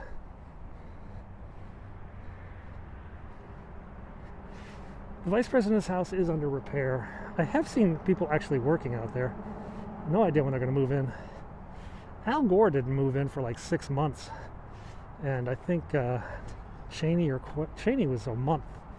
1 month delay.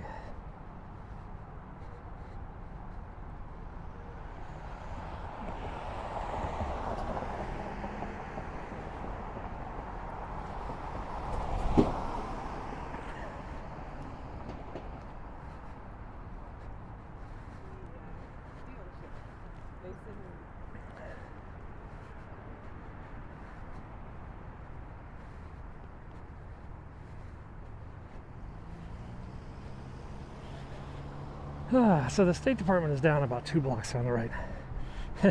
Not quite KOA campground. The homeless, because of a lot of the fences around the White House and the Capitol, a lot of the homeless have been pushed into other parks. The White House is surrounded by a number of steam grates, steam tunnels that run between different government buildings, and they push out steam, kind of like you see in New York City. And they're very warm. The homeless like to sleep on them. But with everything fenced up and secure, they've kind of been shunted off to the side. There's a rather large homeless camp up ahead on this street. I think if you look at my YouTube videos, I saw President Biden driving past the homeless camp yesterday. Whew.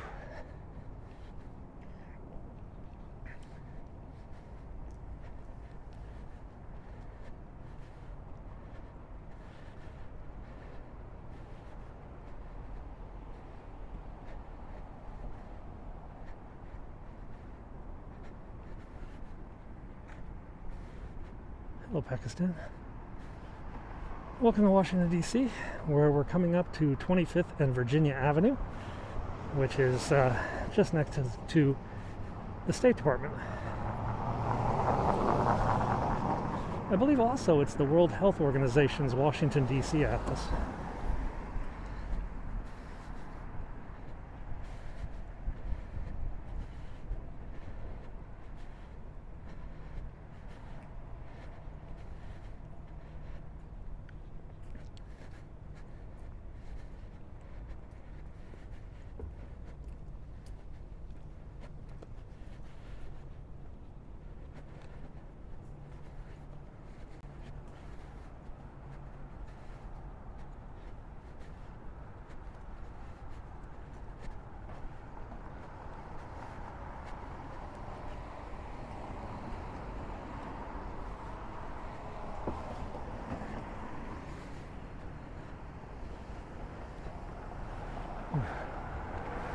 Okay. Woo. So this is Foggy Bottom, George Washington University. Most of the buildings you're looking at now are part of the George Washington University campus.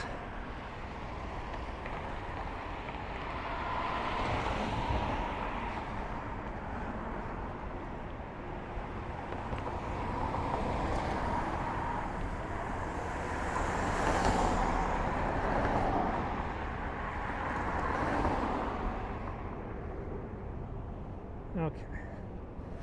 Come on. Down to my right is the Lincoln Memorial off in the distance. About 4 or 5 blocks.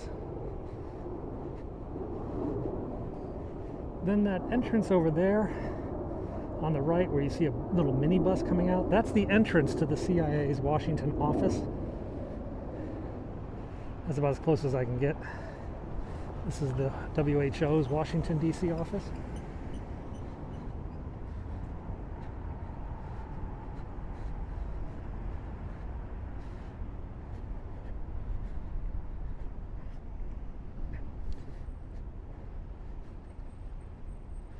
And let's go down to this park.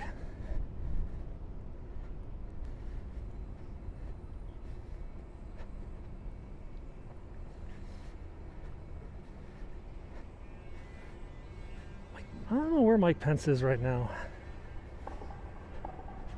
That is the Naval Observatory, but that's the old Naval Observatory. That's not the Vice President's Naval Observatory.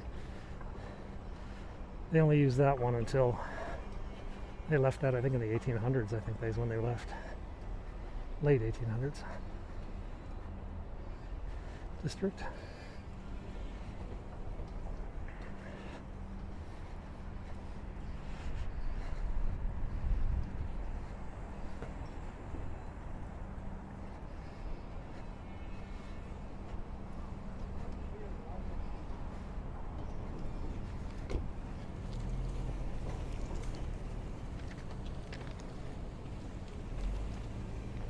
Okay, where are we at? Kelly Park?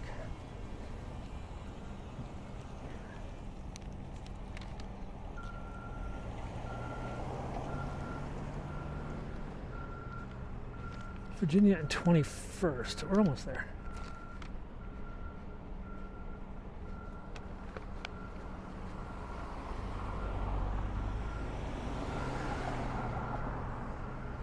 I was down here yesterday filming the President's motorcade.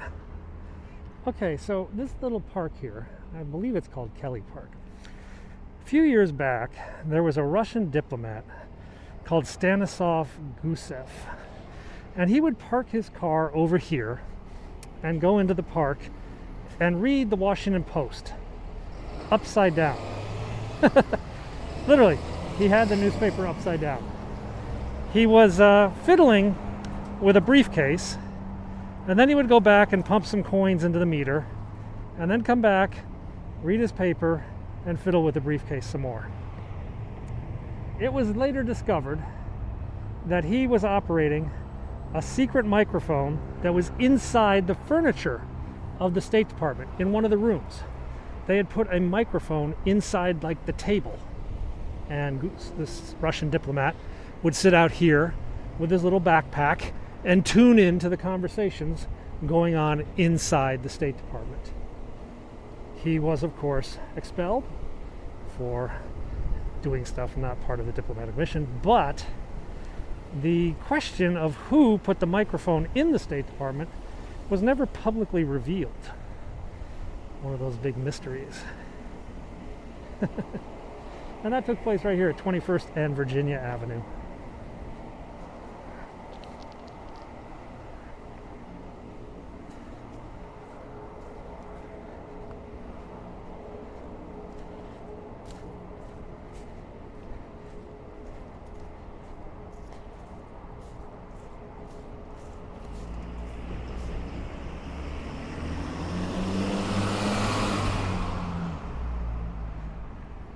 Yes, very creative. Now, yesterday you saw me film the the president's motorcade making its way to the NIH to see Dr. Fauci. And the president's motorcade went right down this street past this, one of the largest homeless camps near the White House.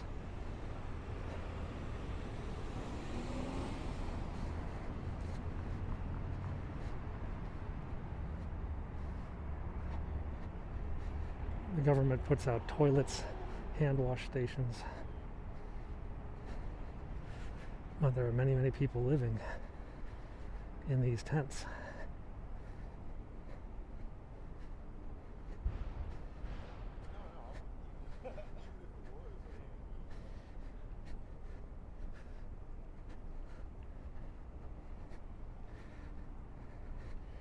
Yeah. Some of them are just filled with trash.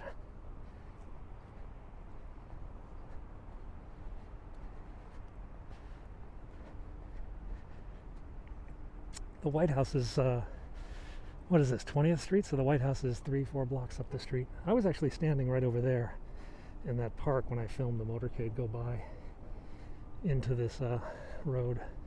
This would have been a better place to stand. I just didn't have enough time to get positioned. It was pure luck that I ended up being here.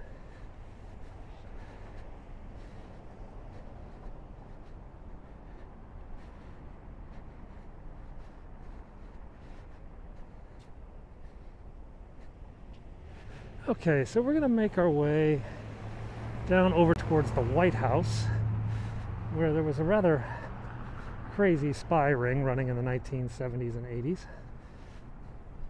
at a little bar nearby. Donuts.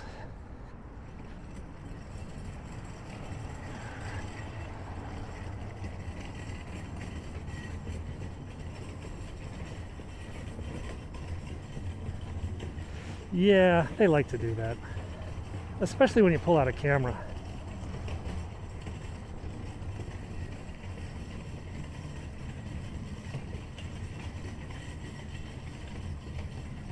The thing you don't understand is about when there's a presidential motorcade, there is a police car at every single intersection between the White House and the final destination.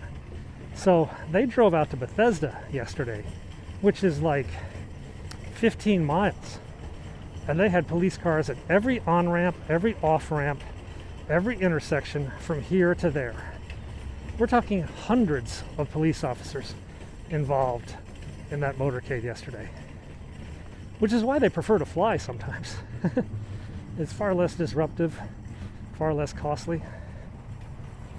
But yesterday we had kind of sleety, icy snow. Not really good flying conditions for a helicopter. I mean, it can be done, but why risk it?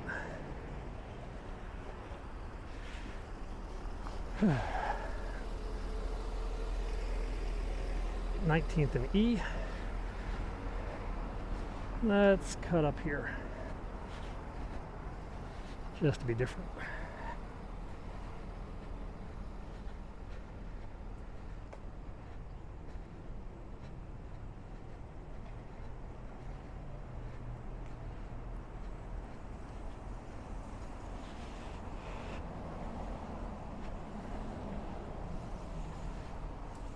So we're back into the Foggy Bottom area of George Washington University. Some of these buildings are rolled back. This building on my right is the General Services Administration. These are the people that handle like all the office leases for the government nationwide. They handle buying like 10 million mops or 6,000 post-it notes or whatever else is needed for government services. The GSA.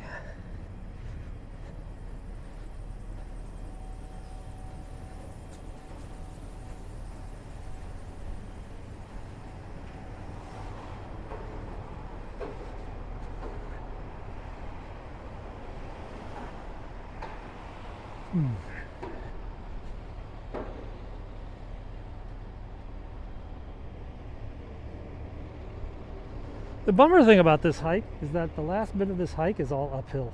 It's like punishment.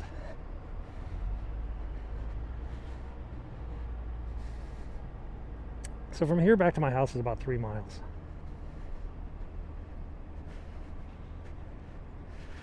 The Organization of American States, they have a very historic building down on the National Mall by the White House, but I guess this is like their office building. That's kind of like the Latin American UN.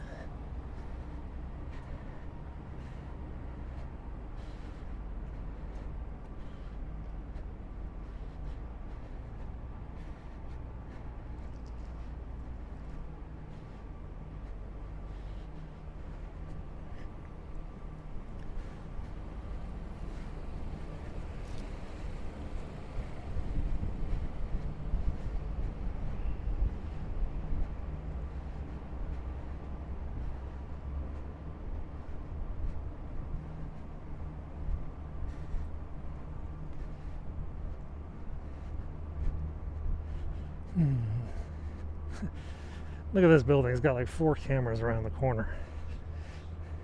This building is ringed with cameras. Yeah.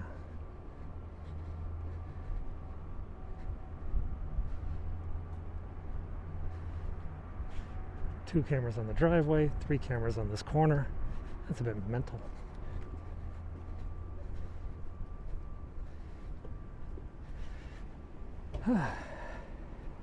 Yeah, definitely. I mean, my face has been scanned by so many of these cameras that they should probably know everything about me. If they don't, they're not doing their job. I mean, I'm here nearly every day.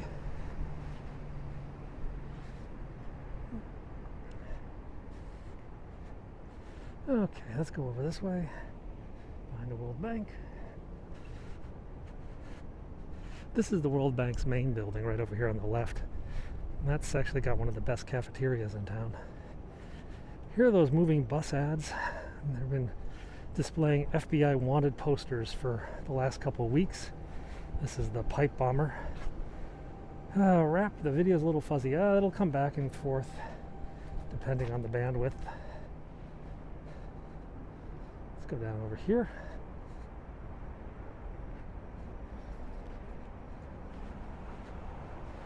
You know, I'm not even sure if this place is still here. It should be. This place was like an institution, but it might have died because of all the COVID shutdowns.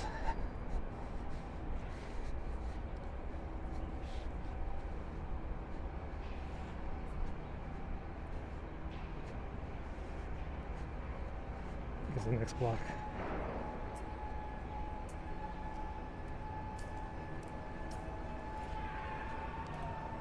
I used to have an office over here many, many years ago. It looks open. So guys, this little place on my left with the dining domes is a bar known as The Exchange. Now the Exchange has been here for, oh God, I don't know, 40 or 50 years. Yeah, DC's oldest sports saloon. However, this was opened by 2 Czechoslovakian spies, basically. They were illegal spies. They weren't part. They were like, they would be disacknowledged or whatever if they got arrested. They wouldn't be covered by whatever rules existed. And they ran the Exchange. And one of their big clients at the Exchange was an organization called Capital Couples. All right, Capital Couples at a place called The Exchange.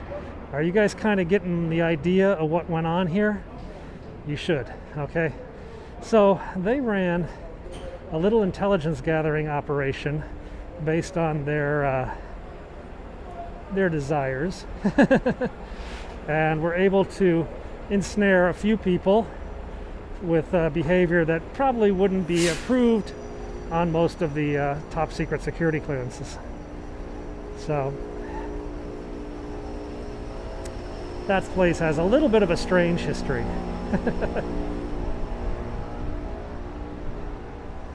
Across the street is the entrance to the White House. Over there is also Blair House, where the Vice President is currently staying. And we are actually not even going to go to the White House today. Well, it looks like they've taken down, no, they're still working on the construction. We're going to bypass the White House today and make our way up the street. This building, by the way, is the new executive office building. This is the old executive office building, which is also known as the wedding cake building because it looks like a wedding cake. But that's where all the president's staff work and have their offices. The new executive office building is where the Secret Service are based and the National Security Council. Yeah. There we go. Also on the roof, I think I've mentioned this before, on the roof of that building is a missile battery for close-in air defense of the city.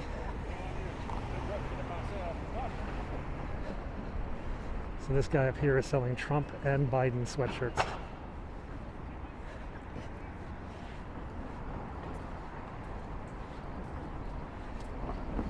All sorts of tourist stuff.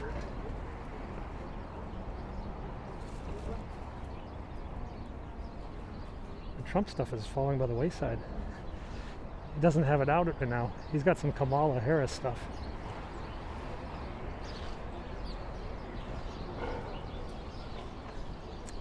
So we're going to go down here and see what we can see.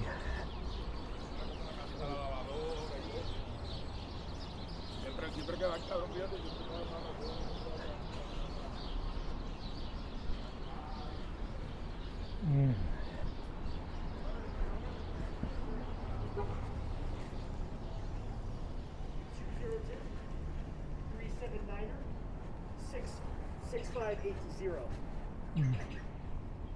Yes. Might get a scooter later.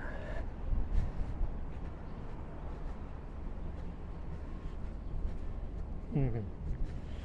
What are we on? H? We need to go to I. We need to go to 18th and I.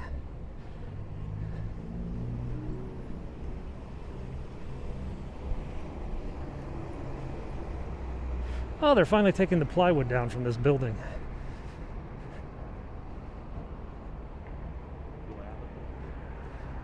So we were here last week,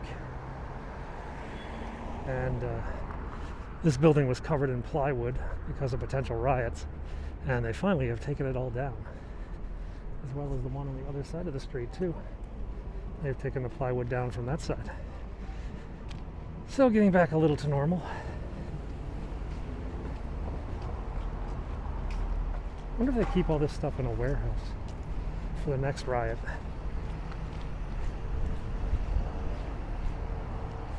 The plywood went up for the George Floyd protest, then it came down, then it went up for the election, then it came down, and then it went up for the inauguration. It was just kind of crazy. Think how many trees were killed. Then the mayor got mad. Mayor's like, stop making the city look like it's a hurricane victim, you know? And she told everybody to take the plywood down.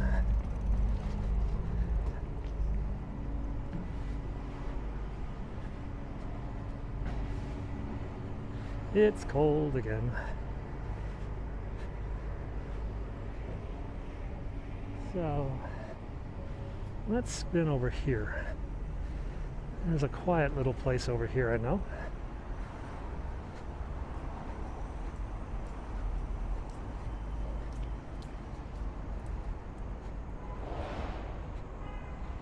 Yes, it is very dead.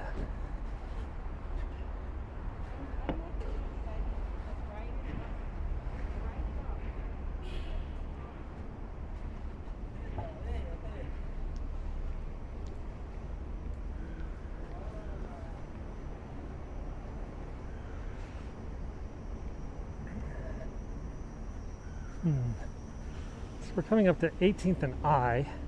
It's actually a subway station called Farragut West. Remember?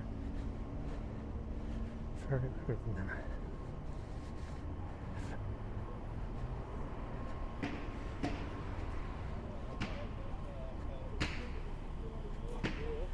No, that's not bad.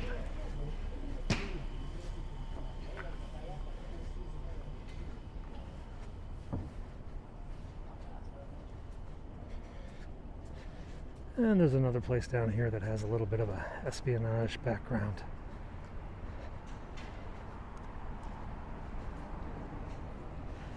I should get a sandwich. I'm actually kind of hungry.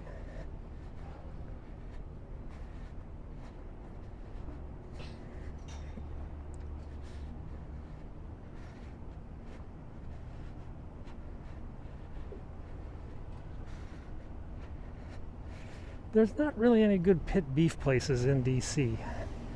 They're all kind of a Maryland thing. So if I want a pit beef, there's one place, but to get to it, I got to drive across the city, and not like conveniently across the city, but like stoplight to stoplight across the city. It's kind of annoying. Now this next little place, most people don't know about this place. But this red brick building is, or was, the headquarters of the Alibi Club. The Alibi Club, and they still have the sign on the door, Alibi Club. The Alibi Club is limited to 50 members. All members must be unanimously voted in by all other members, and it is a who's who of the national intelligence and defense and political authority of the United States. The Secretary of Defense, the CIA Director, the Chief of Staff, they all have membership in this super exclusive alibi club where they can meet up and discuss things in private outside of prying eyes. This is right across from Farragut West. So let's start heading up this way. What time is it? Check the watch. Ooh, we've been at this a couple hours. Oh, my phone's going to. So guys, I tell you what, I am going to stop the Periscope, but I'm going to keep the YouTube going. So if you guys want to watch on YouTube, it'll be up a little bit later. I need to save the battery on my phone. Now for the YouTubers, I think you see what I see. I think you know what I'm thinking too. Yeah. I don't feel like walking. Kids need to get something to eat. So let's see if we can get one of these.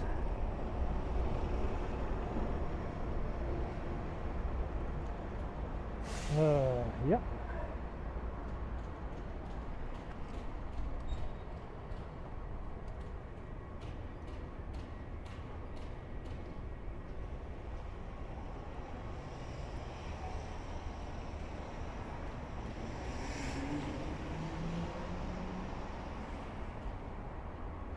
We are renting a scooter. This is going to take us back up. Da-da-da-da. Oh, it's got a weak battery though. Should have got a better one. 39%. That should get us where we need to go though.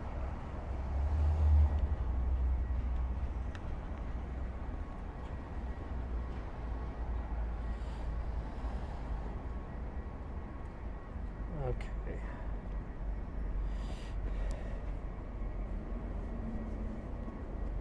Let's ride.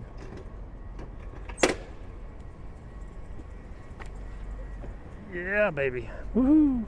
Now we're not allowed to ride on the sidewalks downtown, so we got to find a bike lane.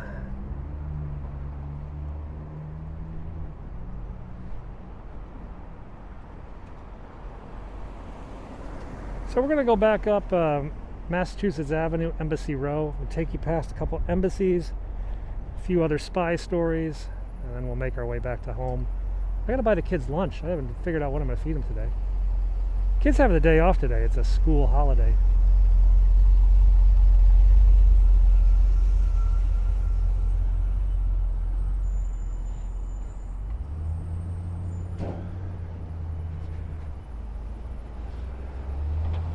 Whee!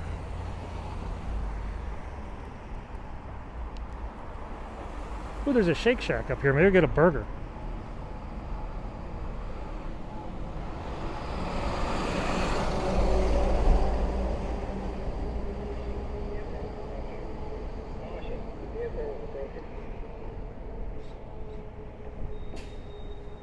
The brakes on this thing are pretty rough.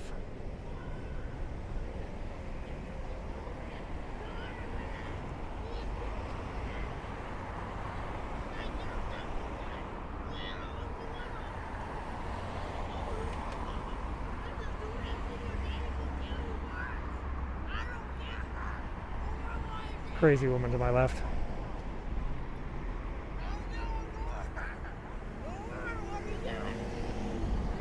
Whee.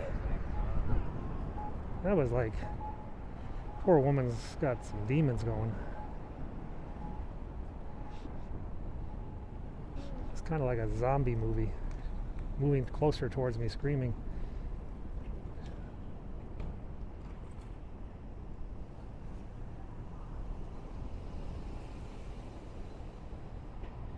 Okay, let's get out of the downtown area, make our way up to DuPont Circle, and then on up to the embassies.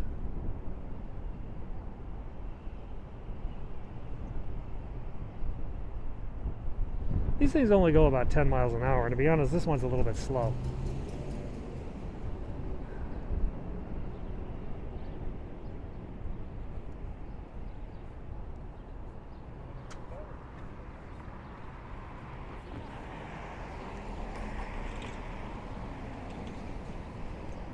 You know, this bike lane.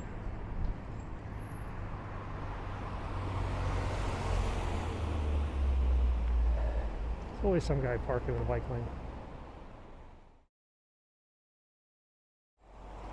Oh, we'll have to edit that out.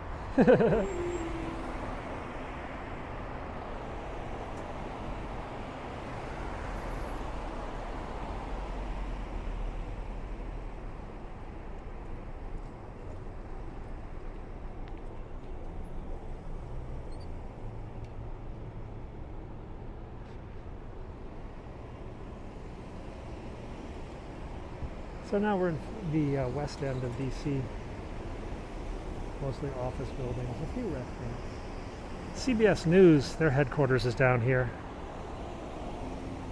So whenever you see like a CBS reporter saying, reporting live from Washington, they're usually just standing right here on M Street. It's not like they're going out on assignment. They just like walk out the front door. The bike lane is not a parking lane. You just hit them.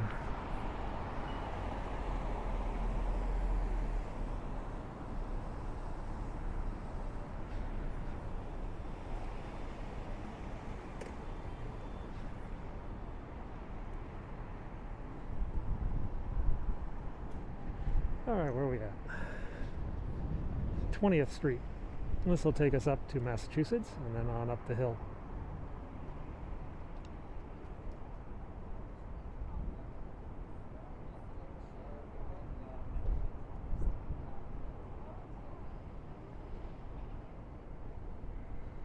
Oh.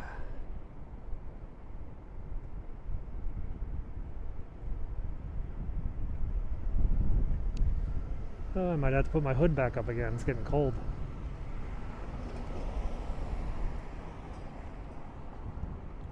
Yeah, we made it.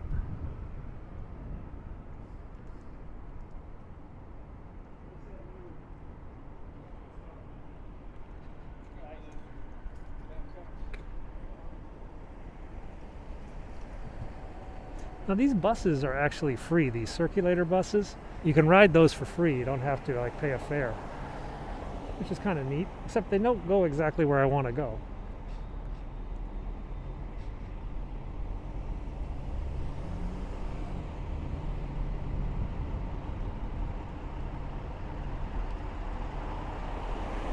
Now once we get out of the downtown sector, I can go up on the sidewalk legally.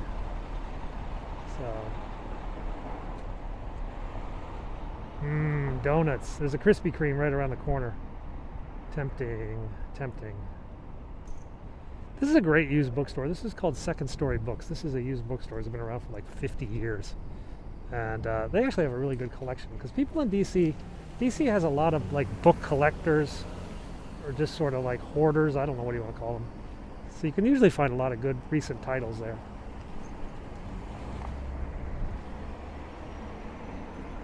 Okay, we're going to go up the Embassy Row now. So basically, almost everything you're going to see for the next 10-15 minutes are going to be embassies or related to embassies. For example, up here on the left is the Embassy of Portugal. And the Embassy of Portugal is next to the Embassy of Indonesia, which is a beautiful old building.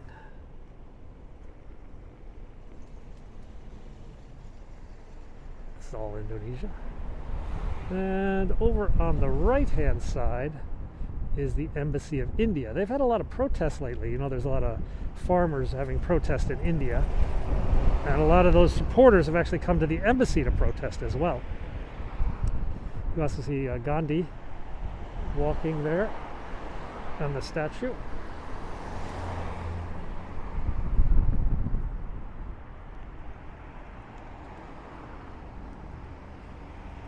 This is the Society of Cincinnati, which is descendant of colonial military officers, kind of like a Daughters of the American Revolution. They have a really cool museum, though, in the basement on the history of the Revolutionary War.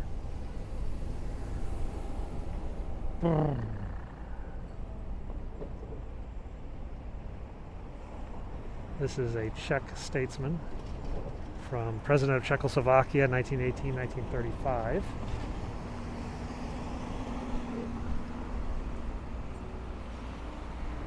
See, we do stop for red lights occasionally. That's the old Estonian embassy over there. I think it's being renovated right now.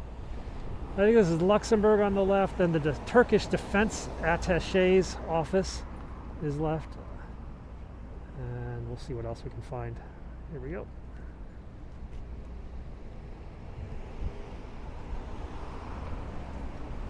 There's another spy kind of story up here I'll tell you in a minute. As we go past these embassies. Was that Togo? Benin or something? I can't remember. I couldn't see the sign.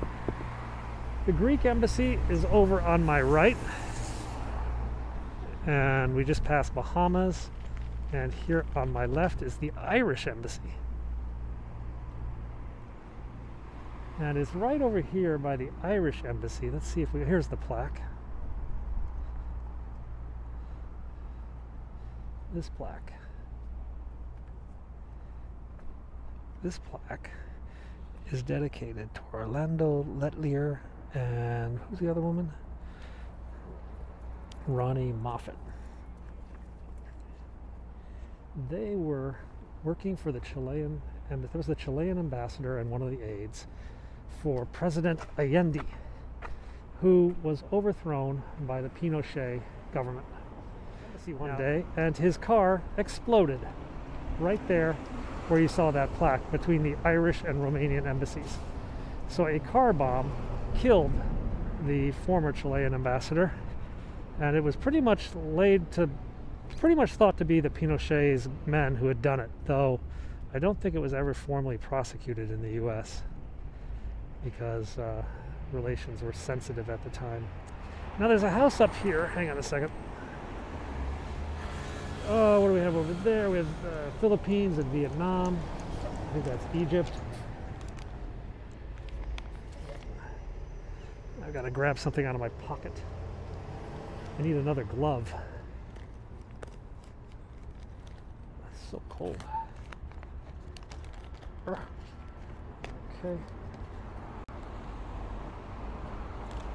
Oh, let's see if we can find this house. 2501. So I'm on that side of the street. Okay, just getting our gloves set. Oh, Kenya, Vietnam, Philippines. I thought this was Egypt. I'm not entirely sure because I think Egypt moved. It might be the old one. This is Chile right there, then Haiti, and then the former Pakistani embassy, which is being used for something else right now. I think it's on the market.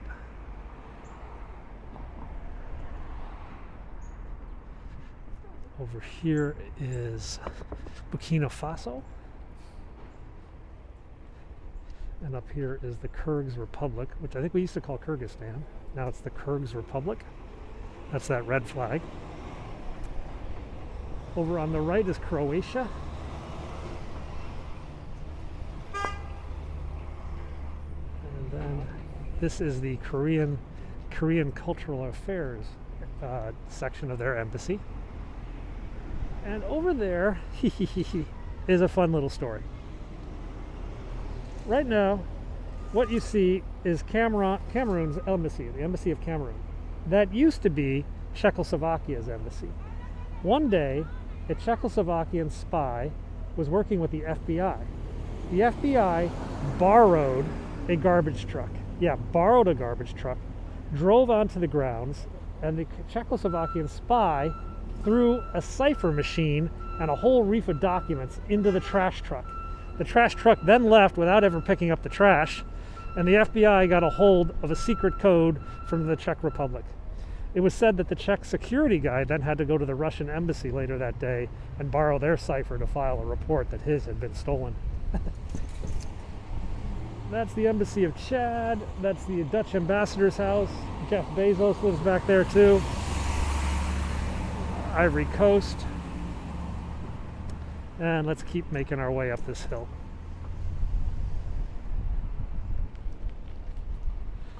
This is the Mexican mission to the Organization of the American States. So that's sort of like, not an embassy, but it's like a diplomatic post. That's the Venezuelan ambassador's house. I'm not sure who lives there because we don't really like the current government of Venezuela. This is the South Korean embassy. There was a Korean spy once who was caught red-handed there catching some secrets from an American spy. And up here is the Japanese embassy, the old Japanese embassy, where it is said on December 7th, 1941, the American security services noticed people burning documents and machines here at the Japanese embassy. This is also, I think, was the Japanese ambassador's residence, but he's now moved.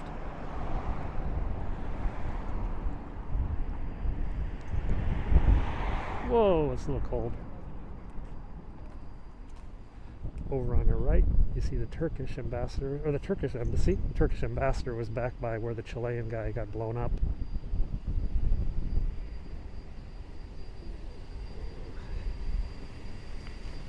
And let's go back behind the mosque here. The Islamic Center of Washington, D.C. is over here. Because behind it is something cool that I've shown you many times.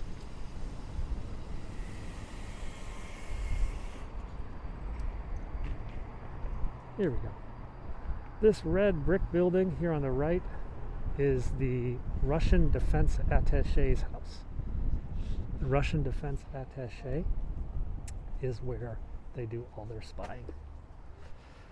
Americans who are wanting to work with the Russians have actually been filmed going up into this building by FBI watchers who are in the area. But this is where the Russians do all their spying. Now behind this house is where Ivanka Trump lived, and just down this street behind that Secret Service car is where Barack Obama has his house. I don't go down there because, well, they don't take too kindly to tourists.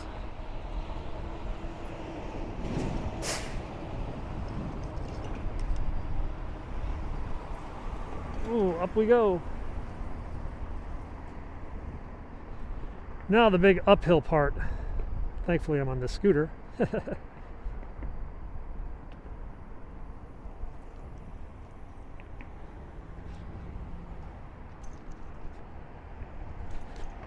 So now we're going over Rock Creek Parkway again.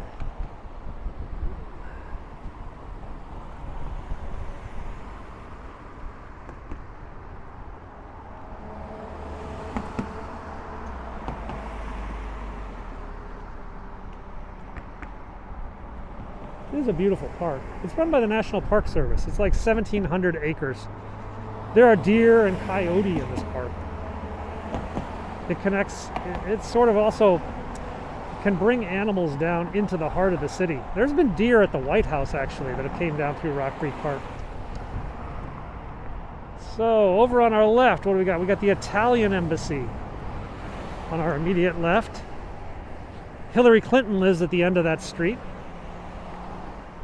Then we have the Brazilian ambassador's house. It's a pretty nice looking place.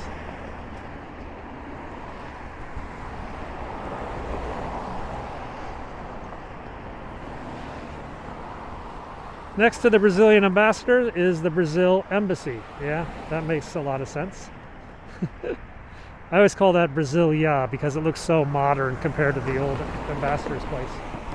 This place on the right is the former Iranian ambassador's house, and this building is the former Iranian embassy.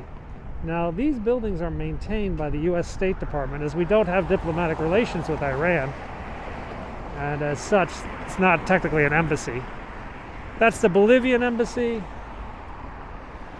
Over here is the South African embassy, and we talked about that South African spy earlier in the show. Here's the Mandela sculpture. Now over there is the British ambassador's residence. At one time, most of the Cambridge spy crew served in the Washington embassy, and their shenanigans over here were well known. Oof. Well, let's make our way up this hill. It's getting colder and colder. This is the British Embassy under massive renovation right now. I think it's pretty much empty. With everybody work from home, it's pretty much the perfect time to renovate. A lot of the embassies are under renovation right now. Straight ahead is the U.S. Naval Observatory. This is the south entrance. This is the entrance closest to the White House. The helicopter landing pad is just up over that ridge. Just last week, they finally removed the chain link fence, riot fence that was around here. You saw that in my videos the other day.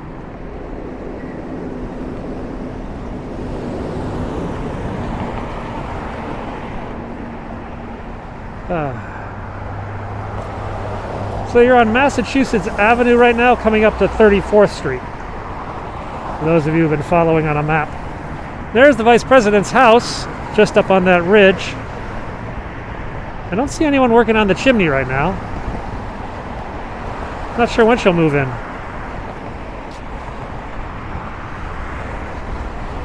As I mentioned, Dick Cheney took 1 month to move into the Vice President's house. Al Gore actually waited 6 months while they were renovating the pipes and the water plumbing. That house is really quite old. There's a very exclusive neighborhood over there on the other side of those trees. Those are multi-million dollar homes. I think we looked at one that was like 15 million over there. There's a vacant lot over there that's currently on the market for $4 million. Just a scrub of land.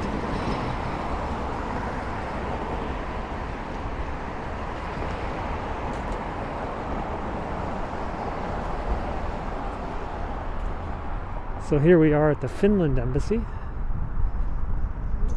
This is the happiest nation on earth, so they like to proclaim. The Finland guy's going to hit.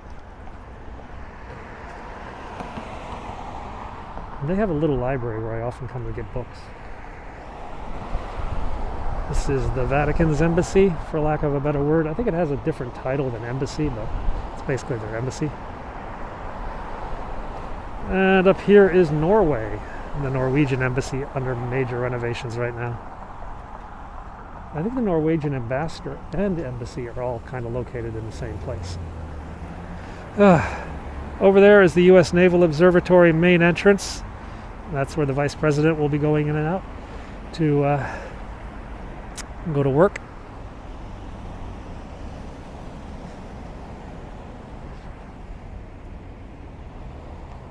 It's cold.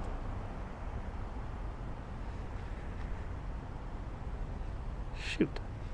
And I missed Bill Casey's house. Well, I got so excited telling you the story of the Cameroon embassy of the Czech Republic. Gone too far. Let's turn around. Gone too far. Okay, guess what? This stupid thing just geofenced me.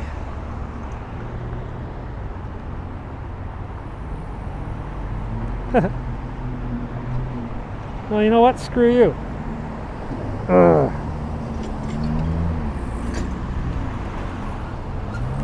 Well, I got geofenced, which means I can't go any farther.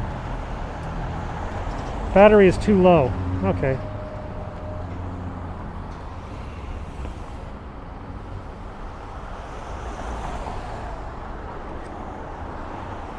So, I didn't get geofenced. The scooter ran out of battery.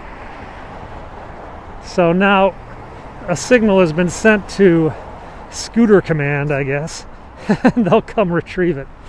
And I have to walk the rest of the way home. Oh well, it was fun while it lasted.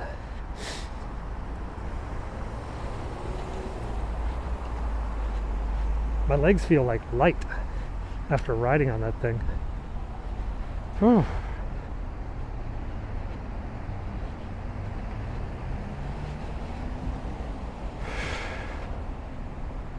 Well, there's some other scooters. I could just grab one of those.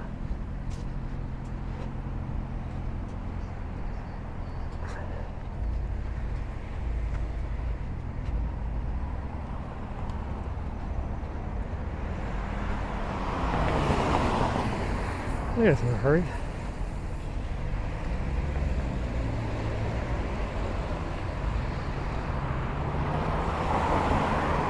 That guy is doing like 60 miles an hour on a little side street. And then he just flew over a speed bump. Kind of random.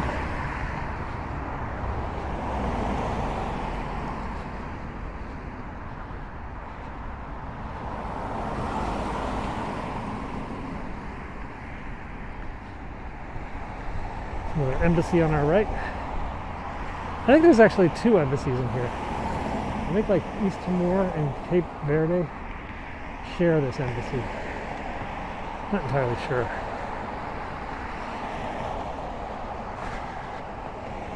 This is a Buddhist center. I don't really know who runs this one.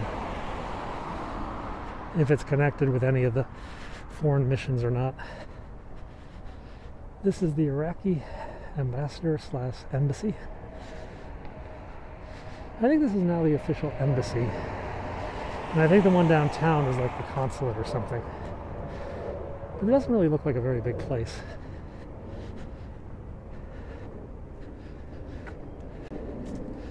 Oop. Police car's coming. It's coming the wrong way. This is really random. Truancy and curfew enforcement. How can you have a truancy officer if all the kids are at school at home? That's kind of weird.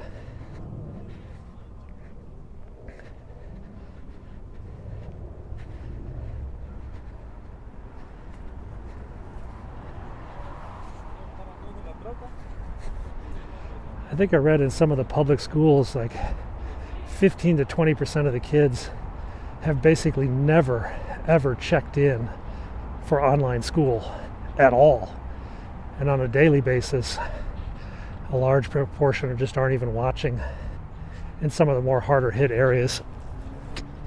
Some areas they've got a very good attendance rate, but in some areas these kids are missing out. In fact, I think Virginia is seriously considering summer school for all kids this summer to try to catch up, which I don't know. Parents have been complaining they're not in school, and then they're going to complain they have to go to summer school. And it's a bit crazy.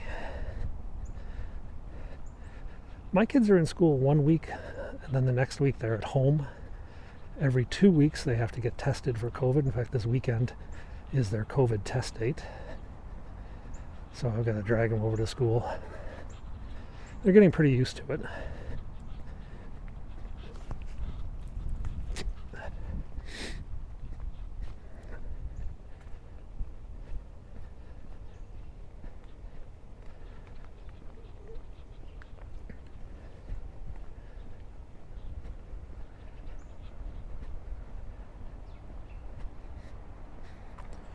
It's cold.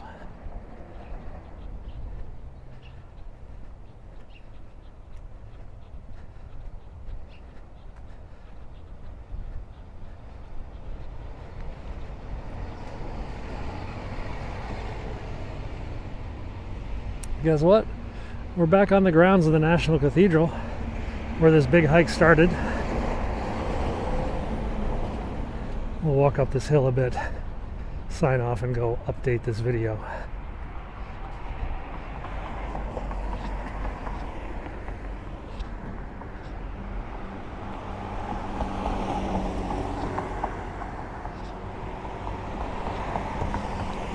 Now, if you're interested in more about spies in Washington, D.C., there's a book, I believe, called Spy vs. Spy by a guy named Kessler, who is a national security reporter for the Washington Post or other magazines. There is a book called Spy Sites of Washington, D.C., which is basically a tour guide to spy locations in Washington, D.C. And there's a lot of other books that have been written about the espionage community, the intelligence community in Washington, D.C., that I'll try to put in the description below.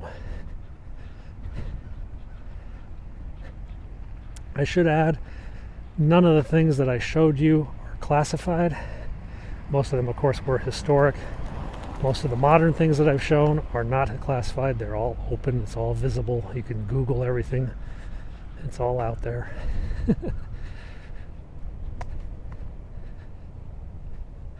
A lot of the other things I can't show you, well, I can't show you, I could, but they're far away. For example, the National Security Agency is up in Baltimore area. It's about a 30-40 mile drive. The NRO, the National Reconnaissance Office, is out in Dulles. Again, another half-hour, 40-mile drive. And the Defense Intelligence Agency is down in Anacostia, which is part of D.C., but it's pretty hard to get to. It's on a military base. It's one of the largest buildings down there on that base.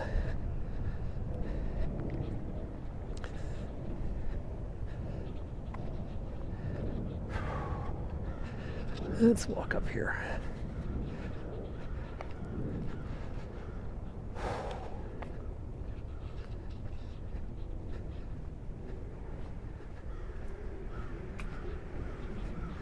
It is chilly.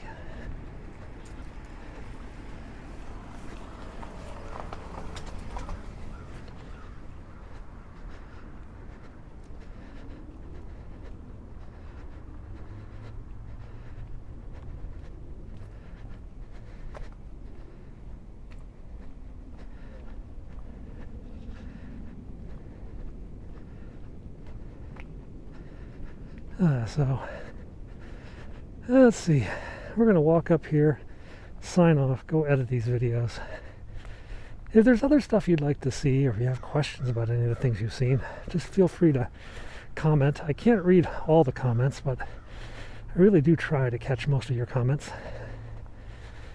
You can also reach out to me in other ways. Penguin6 on Twitter or Instagram, Facebook Penguin6.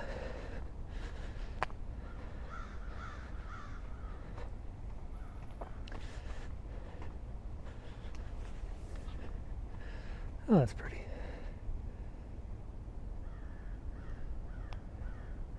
Still can't figure out this camera. Well, guys, I'm thinking I'm going to sign off, go get some lunch, and start working on this video. Thanks a lot for joining me on this hike today. We do these a lot. We'll do some more next week.